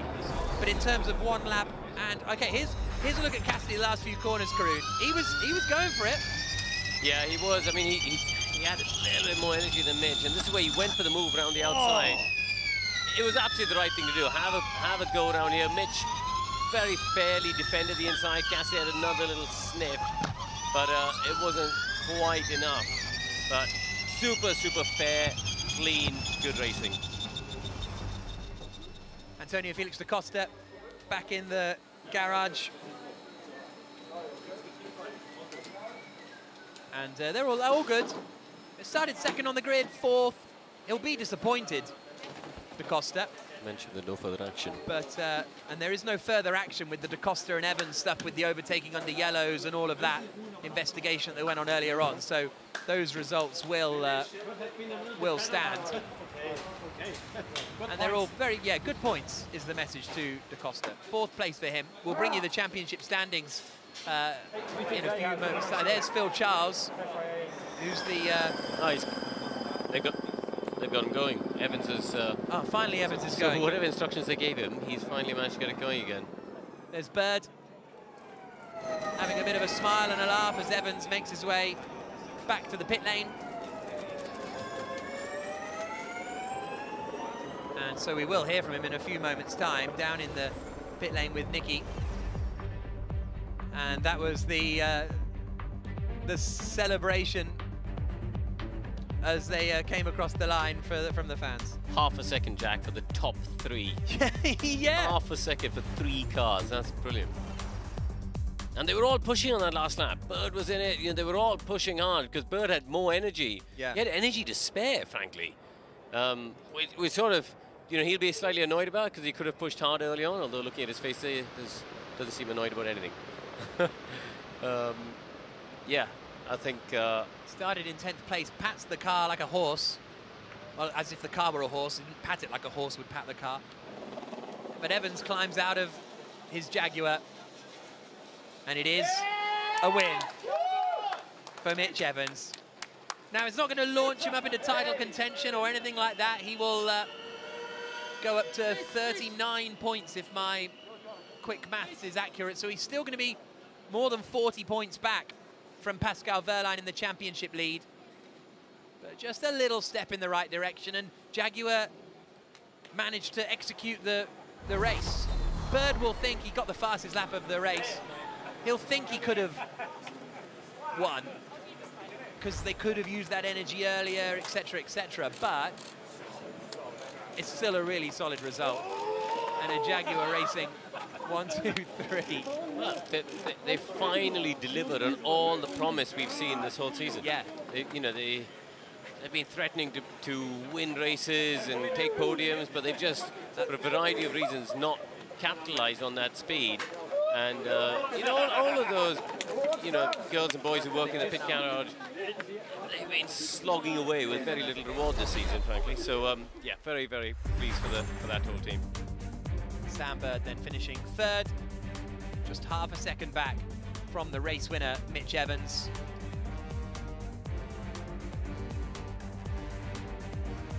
Look how close they all were there on the final lap. I wasn't expecting Cassidy to come back at Evans. I thought once Evans got ahead, I thought that was that job done. But Cassidy came back and looked like he was going to give him a bit of a race for the win. I think that was Cassidy we just saw in the background going past, so he managed to get his car going again. And as I say, yeah, there was the collision in Hyderabad, and they are teammates, but they do have a perfectly acceptable relationship, Evans and Baer. No, absolutely. They get on. You often see them having meals together, and they arrive. They come to the track together. They leave together. Yeah, no, definitely. I think listen, they're both professionals. They're both good drivers, experienced drivers who've been around the sport now for a very long time, and they both want to win, but they're also pragmatic, normal guys. It's only at the inside. It's only had a tiny lot when he ran wide at one. Yeah. 100%. And Baer having a bit of a debrief. The cameramen in the background are filming the next series of Formula E Unplugged, the behind-the-scenes documentary that follows these drivers. Are you going to be in it? I do a little bit of a talking head kind of stuff, giving my opinion. Here's a look at the results after round 6 of the ABB FIA Formula E World Championship. The top 3 covered by half a second. Evans, Cassidy and Baer, the first time 2 New Zealanders have been on the podium together in Formula E. Antonio Felix da Costa finishing 4th, Vern 5th, Van Dorn starting on pole, finished 6th. So that means the last 9 races, the pole sitter has not won. Pascal Wehrlein 7th from 18th on the grid. Hughes 8th, 9th Rast, 10th Buemi. Gunter in 11th, Lotterer 12th, De Grassi, Ticktum, Freins the top 15. Roland, Sete Camera, Muller, Mortara, Dennis, Fenestraz and Nato the 22 drivers, although from Muller downwards, they all retired. Robin Freins finishes in 15th position. And as a result, he will go ahead of Kelvin van der Linde in the points, for what it's worth, because he finished 15th and van der Linde's best result was 16th. So Freins up to 22nd in the championship standings. The most pointless piece of information that I'll give you today. That's a promise. Later on, we will have a little look at the driver's room when they all just watch the highlights and chat. It's good. Cool. René Rast looks a bit tired, doesn't he? The two McLarens had a quiet race to 8th and 9th. Mitch Evans, huge congratulations. This is a nice moment. Both of you up on the podium after what's been a bit of a torrid start in the last couple of races. Congratulations. Thanks. Honestly, this is come at a perfect time because we've had a tough start and the car's been quick. So to finally get a victory or just some solid points is incredible. So at Drago 1, 2, 3, Nick pushed me all the way. We pushed each other. Both teams executed, brilliantly, and this is down to all the hard work. There's a lot of craft that goes in, a lot of simulations, a lot of just, to try and put these races together in terms of strategy is not easy. And the team guided me, perfectly. And yeah, I wouldn't want it much closer than that. It was incredibly close at the end. Nick Cassidy pushing you really hard on the last lap. Yeah, obviously it was all about track position and where you want to be at certain phases of the races. And, I had a good energy advantage quite early on, but it was just trying to find my time to use that energy advantage. I thought maybe I went a little bit too early, but look, because once Nick got behind me, he was able to accumulate some energy and stick in my toe. But obviously we got the victory, so obviously we did the right job. So yeah, just super happy to get some big runs, some big points on the board. All that hard work paid off. Enjoy the moment. Thanks very much, Mitch Evans.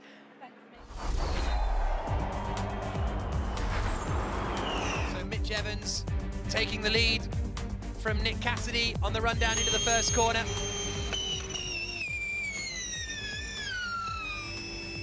Had a great fight throughout. In the closing stages, the three of them were right together. And that's what it meant to James Barclay, as the three Jaguar powertrain cars came across the line to fill up the podium positions. Even Porsche haven't managed to do that this season. They've had two cars on the podium.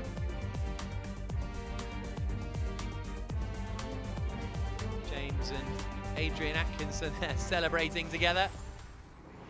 Nick Cassidy, a third consecutive podium. That win just narrowly escaping you. Yeah, but I said to you earlier, I'll be super happy with the podium today. With a race like that, you can't not be happy, right? I think that was Formula E at its best. So much fun from in the car. I hope it was a good watch. Very strategic. Sam did a great job as well. So 1, 2, 3 Jaguar, pretty cool. Were the team keeping you in the loop about how much energy Sam had? Yeah, I knew, and that was a lot of the reason for getting Mitch to go. And I knew to get the win then would be pretty difficult. I'd have to do something special on Mitch to turn that around, but I was at a high risk of being third. So was it just about staying safe and getting the points? Look, we all want to win, so I tried my best to win, but that's the way the cookie crumbled, and I think we got one of the best outcomes. Absolutely. Congratulations. Incredible result for you and the team. Second place then for Nick Cassidy. Takes him up to third in the championship standings. Sort of stealthily making his way into title contention. Qualified well, raced well. This was when he took two cars to move into the lead of the race, getting to Costa and Van Dorn into turn 1. Past Van Dorn again a little later on in the E-Prix.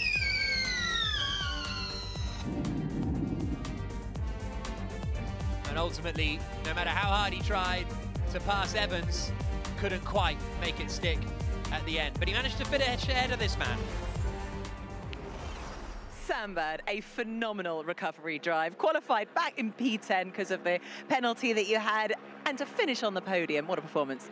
Yeah, amazing for Jaguar TCS Racing and Jaguar globally as a group to get the podium locked out. I'm not sure whether that's been done before, so massive hats up to everybody here back at the base. It's a brilliant result, so I'm super stoked for the team. As for myself, I'm a little bit disappointed because I rocked up to the back of the lead 2 with 2% more, but I just had repercussions of India going on in my head, so just settle in and not do anything silly, bring home the points. I think I got fastest lap as well, so it's good points for the team, and we roll on to Berlin. It's a fantastic result. Don't be disappointed. Enjoy the celebration. Thank you very much, Sam Bird, for Jaguar TCS Racing. So Sam Bird finishing in 3rd place for the Jaguar TCS Racing team. He just managed to avoid all the melee at the start and then picked his way through the order, was running in 6th position in the early stages, and then just started to climb through, getting ahead of Van Dorn, closing in on the top 2. Wheel to wheel with Cassidy into the final corner, but not quite able to do anything about the Kiwis, plural, in front of him. But still, 2nd podium of the season for Sam Bird after his teammate Mitch Evans took the win.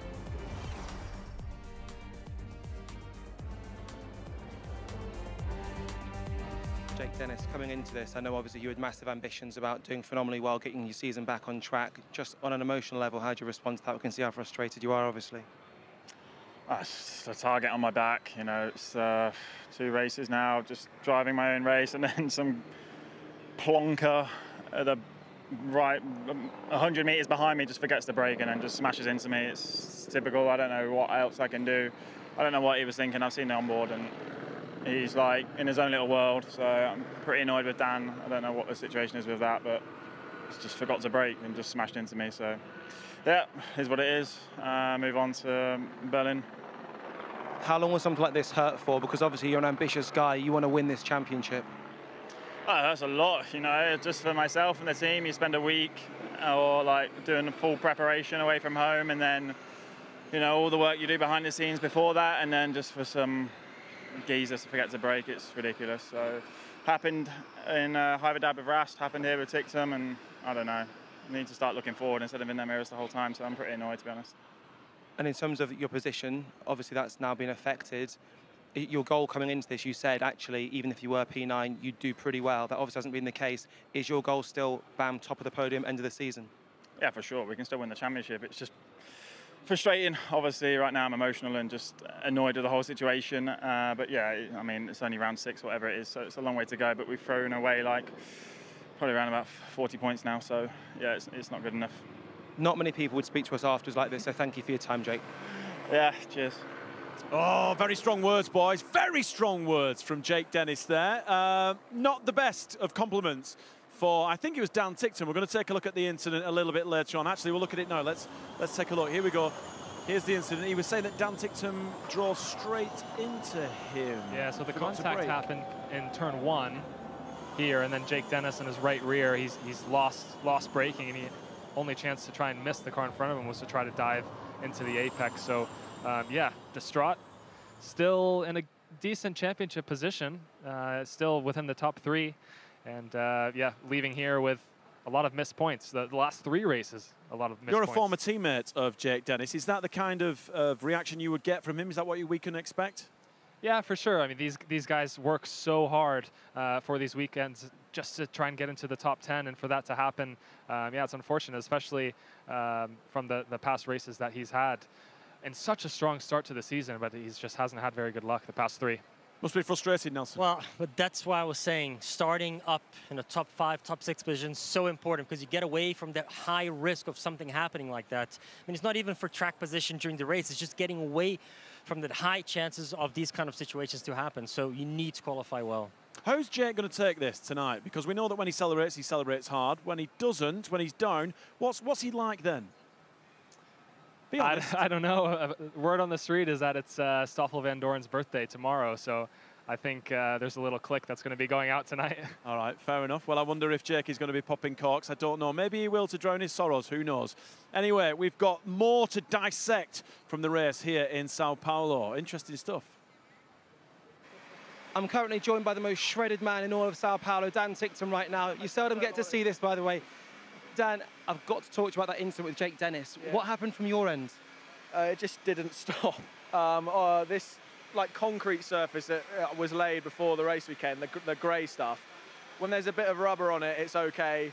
But if you're offline, I mean, I was braking even earlier than the car I was trying to overtake, and it just didn't stop. Obviously, combined with the fact there's more dirt offline, it was just, I've never known anything like that in my whole racing career. Just did not stop. So it wasn't a technical issue, it was actually just the surface, really. Literally, like, because I was right near the wall as well, and I thought, right, I'll brake a bit early. I braked and just nothing happened. And then obviously you try and brake more, and then that sometimes makes it worse depending on the systems and stuff. And the car I just didn't decelerate. Like, I think I would have only have just made turn 3. You know, it's like it just didn't stop. So, are you going to speak to Jake, by the way, about this? Yeah, well, of course, yeah. If I see him, I'll go and apologise, because obviously I didn't mean to do it at all. It's just, unfortunately, it's just a bit of a chaotic race from everyone. I got hit a couple of times. I think the way the corners are, 1, 2, 3, 4, 5, 6, they're all like concertina corners. So, like, it just encourages these kinds of incidents. I mean, every time in 4, 5, and 6, people were just touching each other, losing a bit of front wing, so it really was probably quite an exciting one for the fans, but quite a difficult one to manage from a driver's perspective. Yeah. It was amazing to watch, mate, and keep up the gym. Thank you. All right, Dan Ticktum there, giving us his reasons and his excuses, I guess, as to what happened with that incident. We saw earlier on Jake Dennis not happy. What's your take on that, Oliver? Yeah, seeing the replay from his onboard, I mean, he was 3 cars behind Jake. So yeah, as he said, it can be very slippery offline heading into turn 1 with a heavy braking zone like that. But yeah, difficult, obviously. Here it is again. Obviously not intentional. Jake was just an innocent bystander at that point. Nelson, he's taken a lot of speed into that corner there. Yeah, I mean, I understand it's not his fault because it was dirty. We heard his excuses, but you need to understand it's the beginning of the race. You are going to position. You have a chance of positioning yourself into the dirt. You have to be careful in the beginning of the race. You know, everybody's going to be bunching up, braking late, so you need to have a bit of a margin of insurance, or a bit of a margin just in case you lock up, in case somebody touches you in the back. You still have room in front of you to be able to stop and do the corner, not take, you know, I mean, luckily he only took 1 car out. The speed he arrived, it could have taken even more than 1 car, out over there. It could have been brutal for many drivers. But, you know, he seems to be a driver, or the driver of the season so far, who's matured into himself as a driver. You know, he came into the series, his reputation did precede him, let's not beat around the bush, but now he seems to have developed and calmed down a little bit and matured as a driver. Yeah, it seems like that he's found a home in Formula E. Especially with Neo 333 Racing, he has the opportunity to, you know, alongside Sergio Tete Camargo, to take that team forward, and I think he feels a sense of pride in that. And obviously, yes, getting older, becoming more mature, putting his past behind him. That's unlike Dan Ticktum in Formula E to make a mistake like that. Absolutely. All right, let's put that to bed, shall we?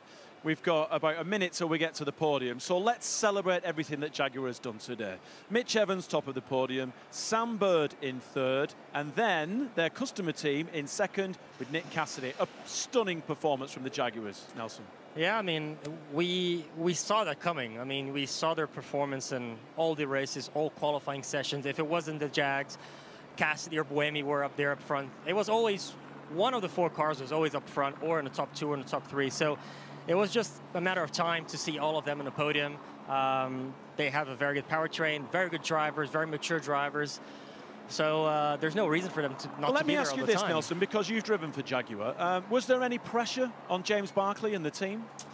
Well, they did arrive 1 year after everybody else, so they were playing catch-up when I was there still. You know, I brought some of the engineers that are still there. Phil Charles, for example, he came with me. He was one of the demands that I had. Okay, when I come, I want to bring Phil with somebody I had worked together back in Formula 1. So the team was still structuring itself and still growing a little bit. And obviously, they're doing great at now. Yeah, all right, well, let's go and join the celebrations. Let's go down to the podium and celebrate with the Jaguars. Firstly, representing the winning team. So, time for the podium procedure. James Barclay, the team principal of the Jaguar TCS Racing team, heading out onto the podium. A remarkable podium in Sao Paulo. This Sambodromo Anyembi is the venue for Sao Paulo's Carnival celebrations a month ago. And the podium itself is like an amalgamation of the best floats from this year's parade. And it uses recycled elements to create this vibrant podium. 3rd place, another podium finish for Sam Bird. 24th podium of his Formula E career. Second of the season. Gains a few points. Heads back a little bit towards championship contention. We are a third of the way through the season, nearly a third of the way through the season. It's difficult to know whether it's too late, Karun, or actually we've got plenty of time. I can never quite work it out. I mean, we're either only a third of the way through, or we're already a third of the way through. I think only a third of the way through. Yeah? Yeah. There's a lot more to come in this season. There's a lot more. You're a glass half full kind of guy. I am, unlike you. Envision Racing. I'm just, yeah, exactly. Nick Cassidy, his second place in the last 3 races. He's been on the podium in all of the last 3 races. First time he's ever had 3 podiums in a row. Last season he scored 2 in the whole year. So he's in strong form here, Cassidy. Not quite on the top step yet. I feel like that'll come, and the Envision team are doing a good job. No, he's doing a great job. They were on the back foot when they collectively at the start of the year in Diriyah, but since then, all the Jaguar teams seem to have recovered form. Especially this man. Mitch Evans with his 7th victory in the ABB FIA Formula E World Championship.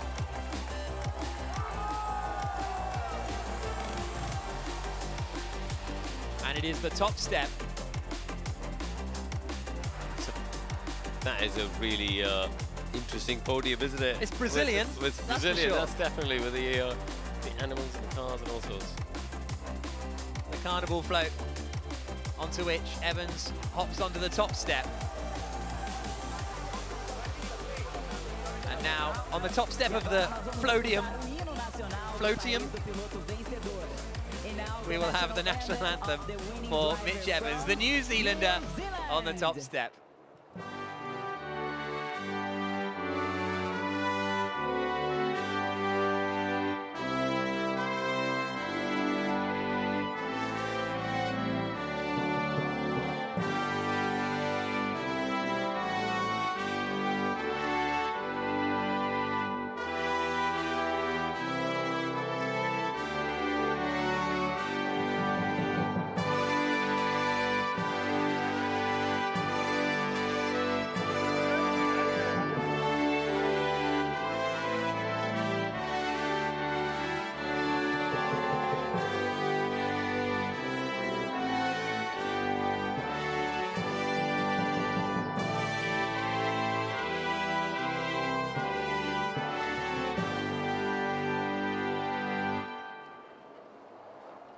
Now it will be the British national anthem for Jaguar TCS Racing, as they, rather remarkably actually, take their first victory of the season.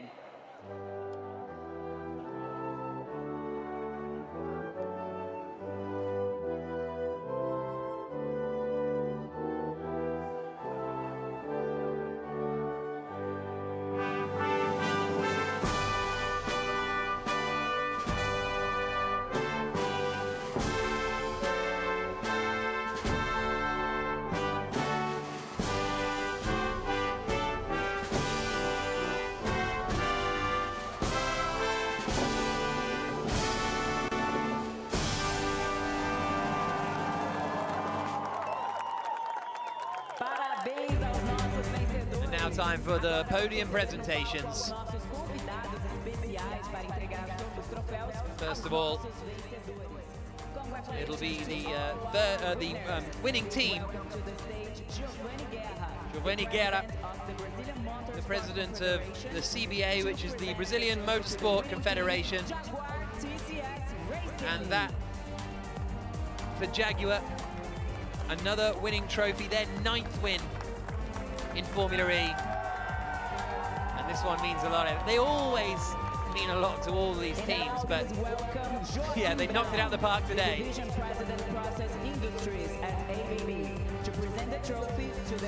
Rockin Broad, the division president Process Industries of ABB, and the 3rd place trophy out to Sam Bird. As I say, Bird's 24th podium finish. And from 10th on the grid, a very strong drive. Beatriz Sanchez, the head of region of America at Julius Baer. Nick Cassidy receives the trophy.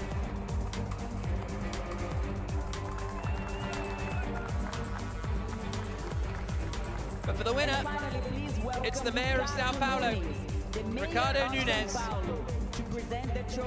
who hands the trophy over to Mitch Evans on the top step.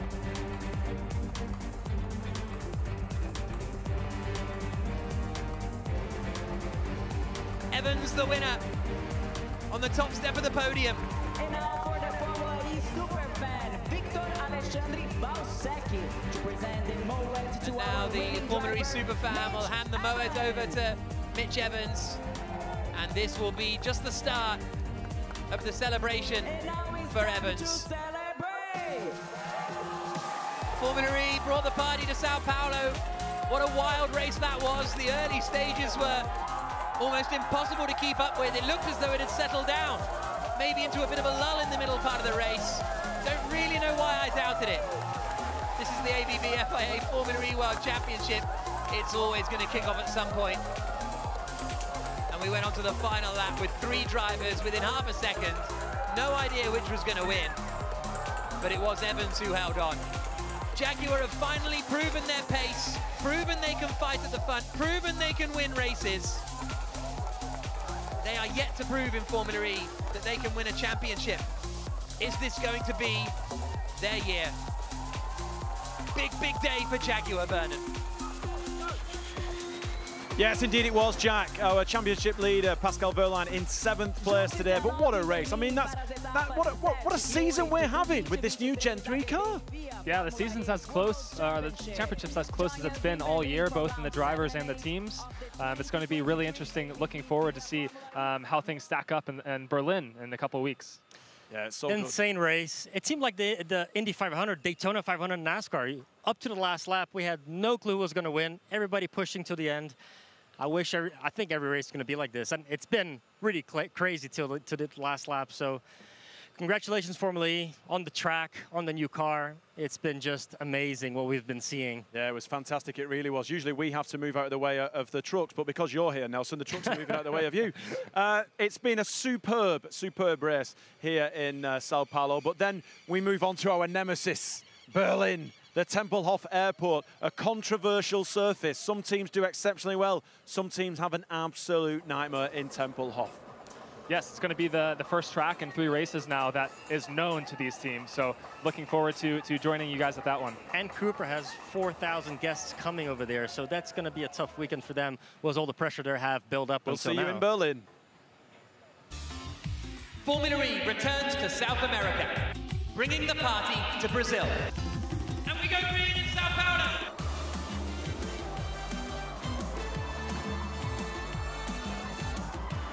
Cassidy goes to the front of the field. And Evans takes the lead. The checkered flag falls. Evans wins in Sao Paulo. Magnificent race, magnificent win for Jaguar.